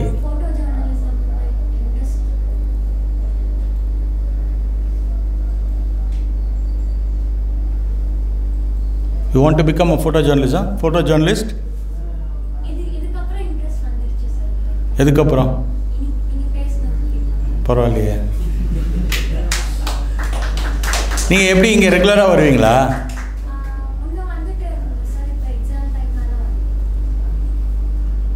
எந்த இயர் படிக்கிறீங்க? ஸோ ஆக்சுவலாக இப்போ you want to become a photo journalist. Very good. வாங்க. ரொம்ப சந்தோஷம் வர, ஏன்னா கேர்ள்ஸ் வர்றதே இல்லை அப்படின்றது எனக்கு ரொம்ப வருத்தம். ஆமாம். என்னாச்சுரா?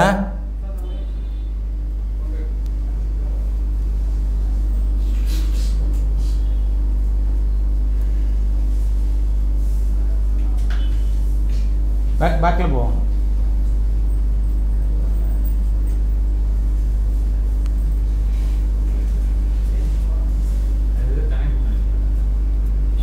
ஆவலையா?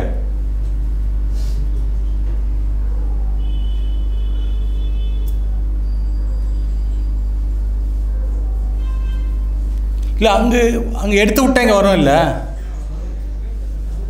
ஆ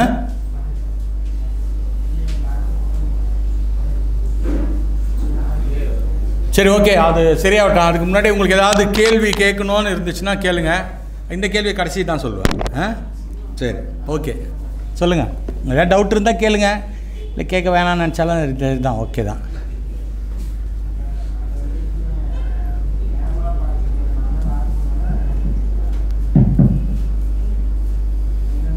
நீங்கள் காமனாக எல்லாமே ஒர்க் பண்ணுவீங்க சார்? இப்போ ஜெயலலிதா மேடம் கிட்ட இருந்து கலைஞர் சார் கிட்ட இருந்து நான் என்ன கட்சிக்காரனா? நான் இல்லை எல்லாமே ரெண்டு பேருமே இயல்பாக தானே பார்ப்பீங்கன்ற. எனக்கு எல்லாரும் எனக்கு சராசரி மனிதர்கள் தான் அவங்க. சரி, மேபி அவங்களோட வச்சிருக்கிற போஸ்ட்டு தான் தவிர என்னை பொறுத்த வரைக்கும் அவங்க சராசரி மனிதர்கள் தான். நீங்கள் இவர்கிட்டே ஒர்க் பண்ணுறீங்க, அவர்கிட்ட ஒர்க் பண்ணுறீங்க, அவங்க ஏதாவது ஃபீல் பண்ணி உங்களோட அப்படிலாம் கேட்க மாட்டாங்க. அந்த இருக்கணும் அப்படின்னு எதிர்பார்ப்பாங்களே, நம்மகிட்டே இருக்கணும் அப்படின்னு எதிர்பார்க்க. இல்லை, அதுதான் கூப்பிட்டாங்க. அதுதான் சொன்னேன், கூப்பிட்டாங்க. நான் வரமாட்டேன்னு சொல்லிட்டேன். நான் வரமாட்டேன்ற என்னென்னா, என்னால் ஃபோட்டோ எடுக்க முடியுமா? என்னால் கார் கதவை திறந்து விட முடியாது. கரெக்டாக? அதுதான் எனக்கு அந்த இது இல்லைன்னு நினைக்கிறேன். தன்மா இல்லைன்னா நான் போயிருந்தேன்னா நான் இன்றைக்கி இங்கே வந்து பேசுவேன்னா நான் இன்றைக்கி ஒரு பெரிய பங்களா, BMW, ஆடி அப்படின்லாம் வச்சுட்டு நீங்களே என்னை கூப்பிட மாட்டீங்க. என்னை யாருன்னு தெரிஞ்சிருக்காது உங்களுக்கு, இல்லையா? நான் ஒர்க் பண்ணதுனால தான் என்னை கூப்பிட்ருக்கீங்க. நான் ஜெயலலிதா ஃபோட்டோகிராஃபராக இருந்தால் என்னை கூப்பிட்ருப்பாங்களா? சான்ஸே இல்லை. பணம் கிடைக்கும், ஆனால் பணமே வாழ்க்கையே கிடையாது, இல்லையா? இப்போ என்கிட்ட நான் என்னை பொறுத்த வரைக்கும் நான் என்ன நினச்சேனோ அதை நான் பண்ணிக்கிட்டு இருக்கேன். இன்றைக்கி வரைக்கும் I am the happiest person in the world. நான் சந்தோஷமாக இருக்கிறேன். நான் என்னென்ன நினச்சேனோ அதெல்லாம் பண்ணிக்கிட்டு இருக்கேன். இன்றைக்கி வரைக்கும் அப்படியே இருக்கிறேன். நான் எனக்கு எந்த வருத்தமும் கிடையாது. புரியுதா? நீங்கள் நம்மளை விட மேலே இருக்கிறவனை பார்க்கக்கூடாது, நமக்கு கீழே இருக்கிறவனை பாருங்கள். நம்மகிட்ட பைக் இருக்குது, கார் இருக்குது. ஆடி கார்லன்னா என்ன, இப்போ நம்ம இன்றைக்கி எப்போ வேணாலும் ஹையர் பண்ணிக்கலாம், இல்லையா? நம்மளை விட சைக்கிளில் இன்னும் போகிறவன் இருக்கான், நடந்து போகிறவன் எவ்வளோ பேர் இருக்கான். வீடே நான் பீச் ரோட்டில் வீடு வச்சுருக்கிறேன். வீடே இல்லாதவன் எவ்வளோ பேர் இருக்கிறான். ஸோ அப்படி தான் நான் என்ன பார்த்துக்கிறேன். அது காரணம் என்ன, 2 பேர் தான். ஒன்று, எங்கள் அப்பா அம்மா என்னை அப்படி வளர்த்தாங்க. எனக்கு ஃபோட்டோகிராஃபி கற்றுக் கொடுத்த குருநாதர் அப்படி தான். அவர் எனக்கு இன்னும் கூட ஞாபகம் இருக்குது. நான் போன புதுசில் பார்த்தீங்கன்னா ஆஃபீஸ் இருக்கும், இங்கே ஒரு 7 கார் நிற்கும். ADMK car, DMK car, Congress, communist. திடீர்னு பார்த்தா ஜெய்சங்கர் பின்னாடி நின்றுட்டுருப்பார். எல்லாருமே ஒரே சமயத்தில் வந்திருப்பாங்க. நீங்கள் யோசிச்சு பாருங்கள், ஒரு ஃபோட்டோகிராஃபர் ஆஃபீஸ் கீழே எல்லா கட்சிக்காரும் நிற்குதுன்றதை நான் வியந்து போயிருக்கிறேன் நான். ஸோ இப்படிலாம் இருந்துச்சு. அதுக்கப்புறம் சரி அவர்கிட்ட இருந்து அதுக்கப்புறம் பார்த்தீங்கன்னா வச்சுக்கோங்க, பிசி ஸ்ரீராம்னு பயங்கர ஆளுமை. அவருக்கு கேளுங்க, சொல்லுவார். அவர் ரொம்ப செல்லப்புள்ள. அவருக்கு பிசி சார் வீட்டில் என்ன ஃபங்க்ஷன் நடந்தாலும் அவர் தான் கூப்பிடுங்க. சிவகுருன்னு தான் கூப்பிடுவார். அப்போ சிவபெருமாள் மறந்துடுவார், சிவகுரு கூப்பிடுங்கன்னுவார். அவர் பார்த்தீங்கன்னா அவர் ரொம்ப சாதாரணமாக இருப்பார். அவர் வெளியில் பார்க்கறதுக்கு தான் டெரரு. ஆனால் உள்ளே பார்த்தீங்கன்னா அவ்வளோ வந்து இலக்கியம் இருந்துச்சு. அப்படியே திடீர்னு அவர் நினச்சா என்ன கார் வேணால் வாங்கலாம். ஆனால் அவர் ஒரு சாதாரணமாக ஒரு இனோவா தான் வச்சுருக்காரு. ஆக்சுவலாக இனோவா தான் இருக்குதுன்னு வச்சுக்கோங்களேன். இன்னொரு லேட்டஸ்ட் மாடல் வச்சுருப்பார். எல்லாம் இருக்கும். அவருக்கு திடீர்னு ரவி பைக் எடுறா போகலாண்டா, ஒரு ரவுண்ட் அடிக்கலான்டான்னு. நீங்கள் யோசிச்சு பார்த்தீங்கன்னா பைக்கு எடுத்துகிட்டு நம்ம கூட அப்படியே ஜாலியாக வருவார். அப்படியே போவார். ஒரு பேப்பர் கடைக்கு போடா அப்படின்வார். அப்புறம் அங்கே போவார். பேப்பர் கடைக்கு போயிட்டு பார்த்துட்டுனா அங்கே போனால் தான் தெரியும் அவர்கிட்ட பர்ஸே இருக்காது, காசே வச்சுக்க மாட்டார். அங்கே போயிட்டு ஐயோ காசு கொண்டு வரலடா அப்படின்வார். அப்புறம் நான் தான் எடுத்து கடன்ட்டு மேகசின் எல்லாம் வாங்குவோம். அப்புறம் திடீர்னுட்டு லேண்ட்மார்க்கில் அப்போ நிறைய புக்கு போவோம். அப்போ காரில் இருக்கனால அங்கே கார்டுகடெல்லாம் நிறைய வச்சுருப்பார்ல. போனீங்கன்னா நிறைய புக்ஸ் வாங்குவார், டிவிடி வாங்குவார். நமக்கு ஒரு 4 புக் வாங்கி கொடுப்பாரு, 2 டிவிடி கொடுப்பாரு. இப்போ திடீர்னு ஒரு கடைக்கு போவார். எனக்கு தெரியும் நீ நல்லா சாப்பிடுவ, ரசித்து சாப்பிட்ற இல்லடா அப்படின்ட்டு ஒரு 4 கேட்பரி சாக்லேட் வாங்கி கொடுப்பாரு. சரி, இதெல்லாம் பார்க்கும்போது ஐயோ என்னடா இவ்வளோ பெரிய ஒரு ஆளுமை, உலகமே வியந்து பார்க்குற ஒரு வந்து நமக்கு வந்து இவ்வளோ இதுவாக இருக்கிறாரு அப்படின்போது அப்போ நம்மலாம் வந்து ஒன்றுமே கிடையாது இல்லையா? அப்போ நம்ம எப்படி இருக்கணும் அப்படின்னு தான் நாங்கள்லாம் அடக்கின்னு இருக்கிறோம். என்னம்மா வருதா வரலையாப்பா? சரி, வேறு ஏதாவது சொல்லுங்கள். வரட்டும், வரும்போது வரட்டும், ஒன்றும் பிரச்சனை இல்லை.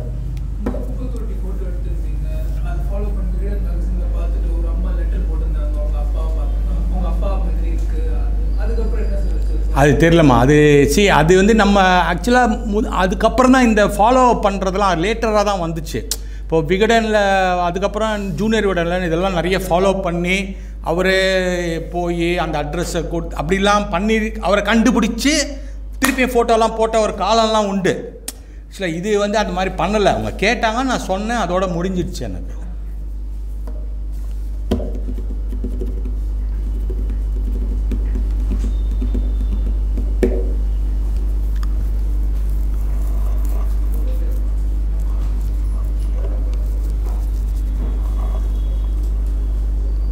சொல்லுங்க சார். நீங்க இருந்த காலகட்டத்தில் நிறைய பத்திரிகைகள், நிறைய போட்டோகிராஃபர்ஸ் இருந்தாங்க.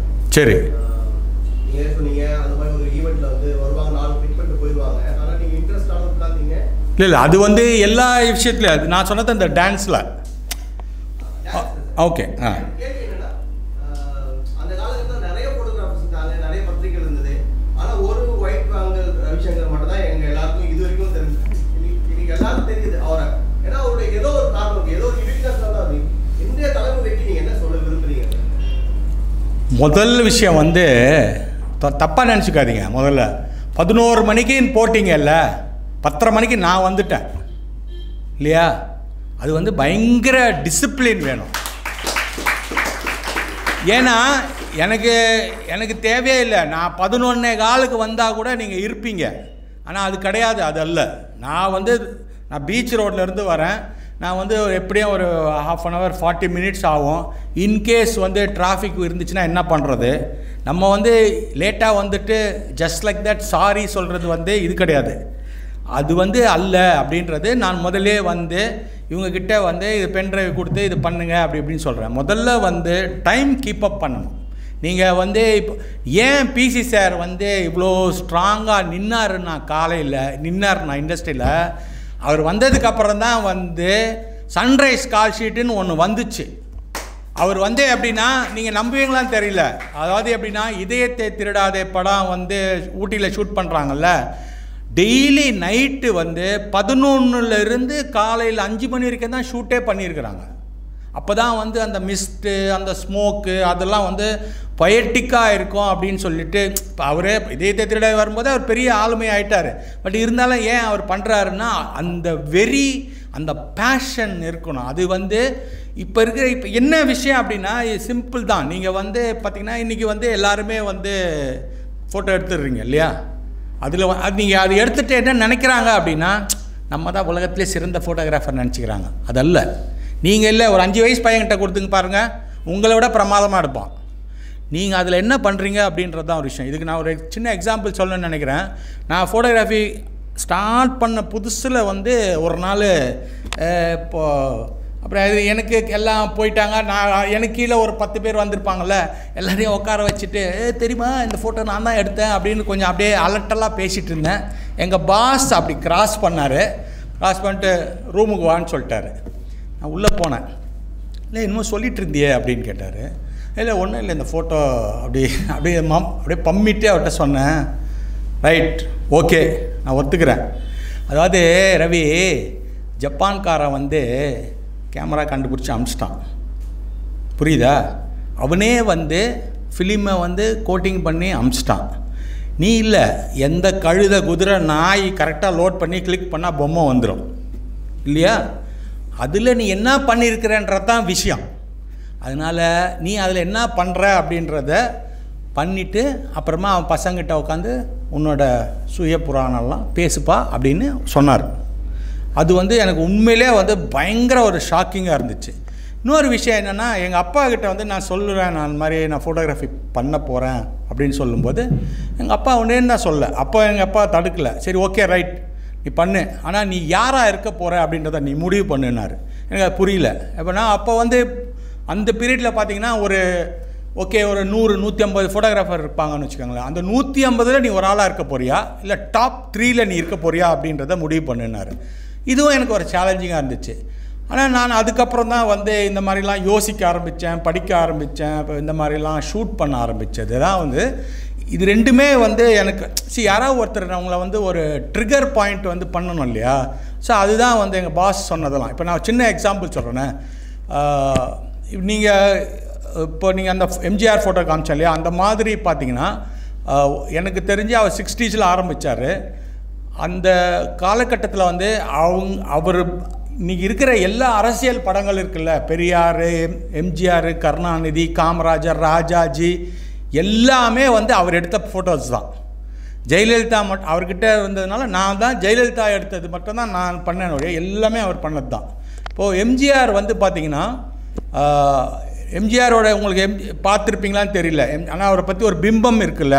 நீங்கள் வந்து அவர் வந்து பப்ளிக்காக வந்து 3 பேர் காலில் விழுந்திருக்கார் பப்ளிக்காக.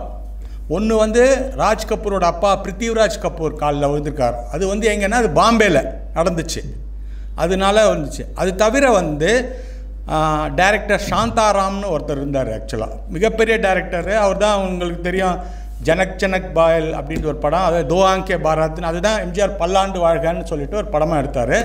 அவர் காலில் பப்ளிக்காக விழுகிறாரு. ரெண்டாவது வந்து எம்கே ராதான்ட்டு ஒரு பெரிய ஆக்டர், அந்த காலத்தில் சந்திரலேகா அந்த படத்தில் நடித்தவர். அவங்க அப்பா தான் எம்ஜிஆரை வந்து வளர்த்தாங்க, அதனால் இவர் வந்து பிரதர்லியோ வந்து இப்போ அவர் காலில் விழுகிறாரு. இப்போ எங்கள் பாஸ் வந்து இந்த 3ல் வந்து ஒன்று பாம்பேயில் நடந்துச்சு, இந்த 2த்தையும் வந்து ரிஜிஸ்டர் பண்ணியிருக்காரு ஃபோட்டோவா. சரி, நீங்கள் அதுதானே என்ன பண்ணீங்கன்றது நீங்கள் இன்றைக்கி வரைக்கும் நான் அவரை பற்றி பேசுகிறேன்னா இதுதான் காரணமே. அதனால் வந்து என்னென்னா, சும்மா அப்படியே என்னோ தானோ அப்படின்லாம் வந்து இல்லாமல் ரொம்ப ஒரு பேஷனேட்டாக ஒரு ஃபயரோட ஏதாவது சாதிக்கணும் அப்படின்ற மாதிரி வந்து வேலை செய்யுங்க. நீங்கள் இப்போ நான் வந்து எப்படின்னா, நான் இப்படி இதெல்லாம் பண்ணணும், இப்படிலாம் ஆகணும் அப்படின்லாம் நினச்சிலாம் பண்ணல. பகவத்கீதை தான், கடமையை செய் பலனை எதிர்பார்த்து. நான் பாட்டுன்னு ஏதோ சீரியஸாக சின்சியராக பேஷனேட்டாக பண்ணேன். அதுவாக என்னை கொண்டு வந்து இங்கே நிறுத்தி இருக்குது.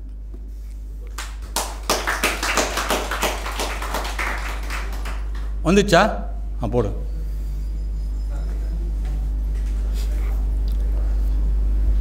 சவுண்டரா?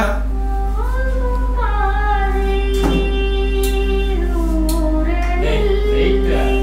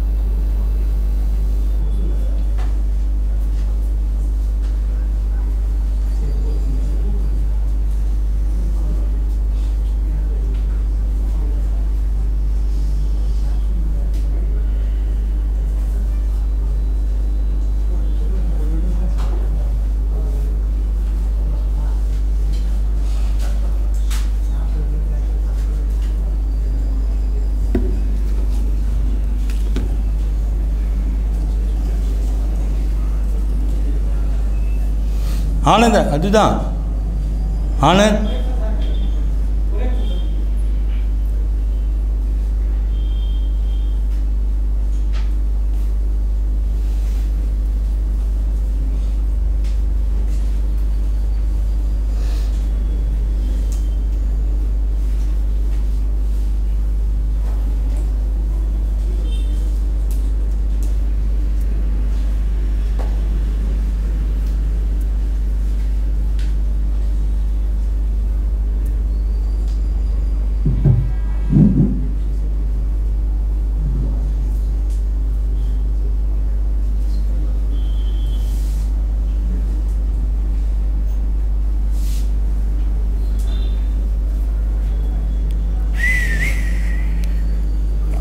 என்னாச்சுடா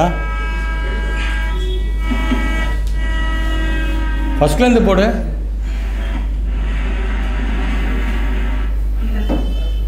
ஃபஸ்ட்லேருந்து போடு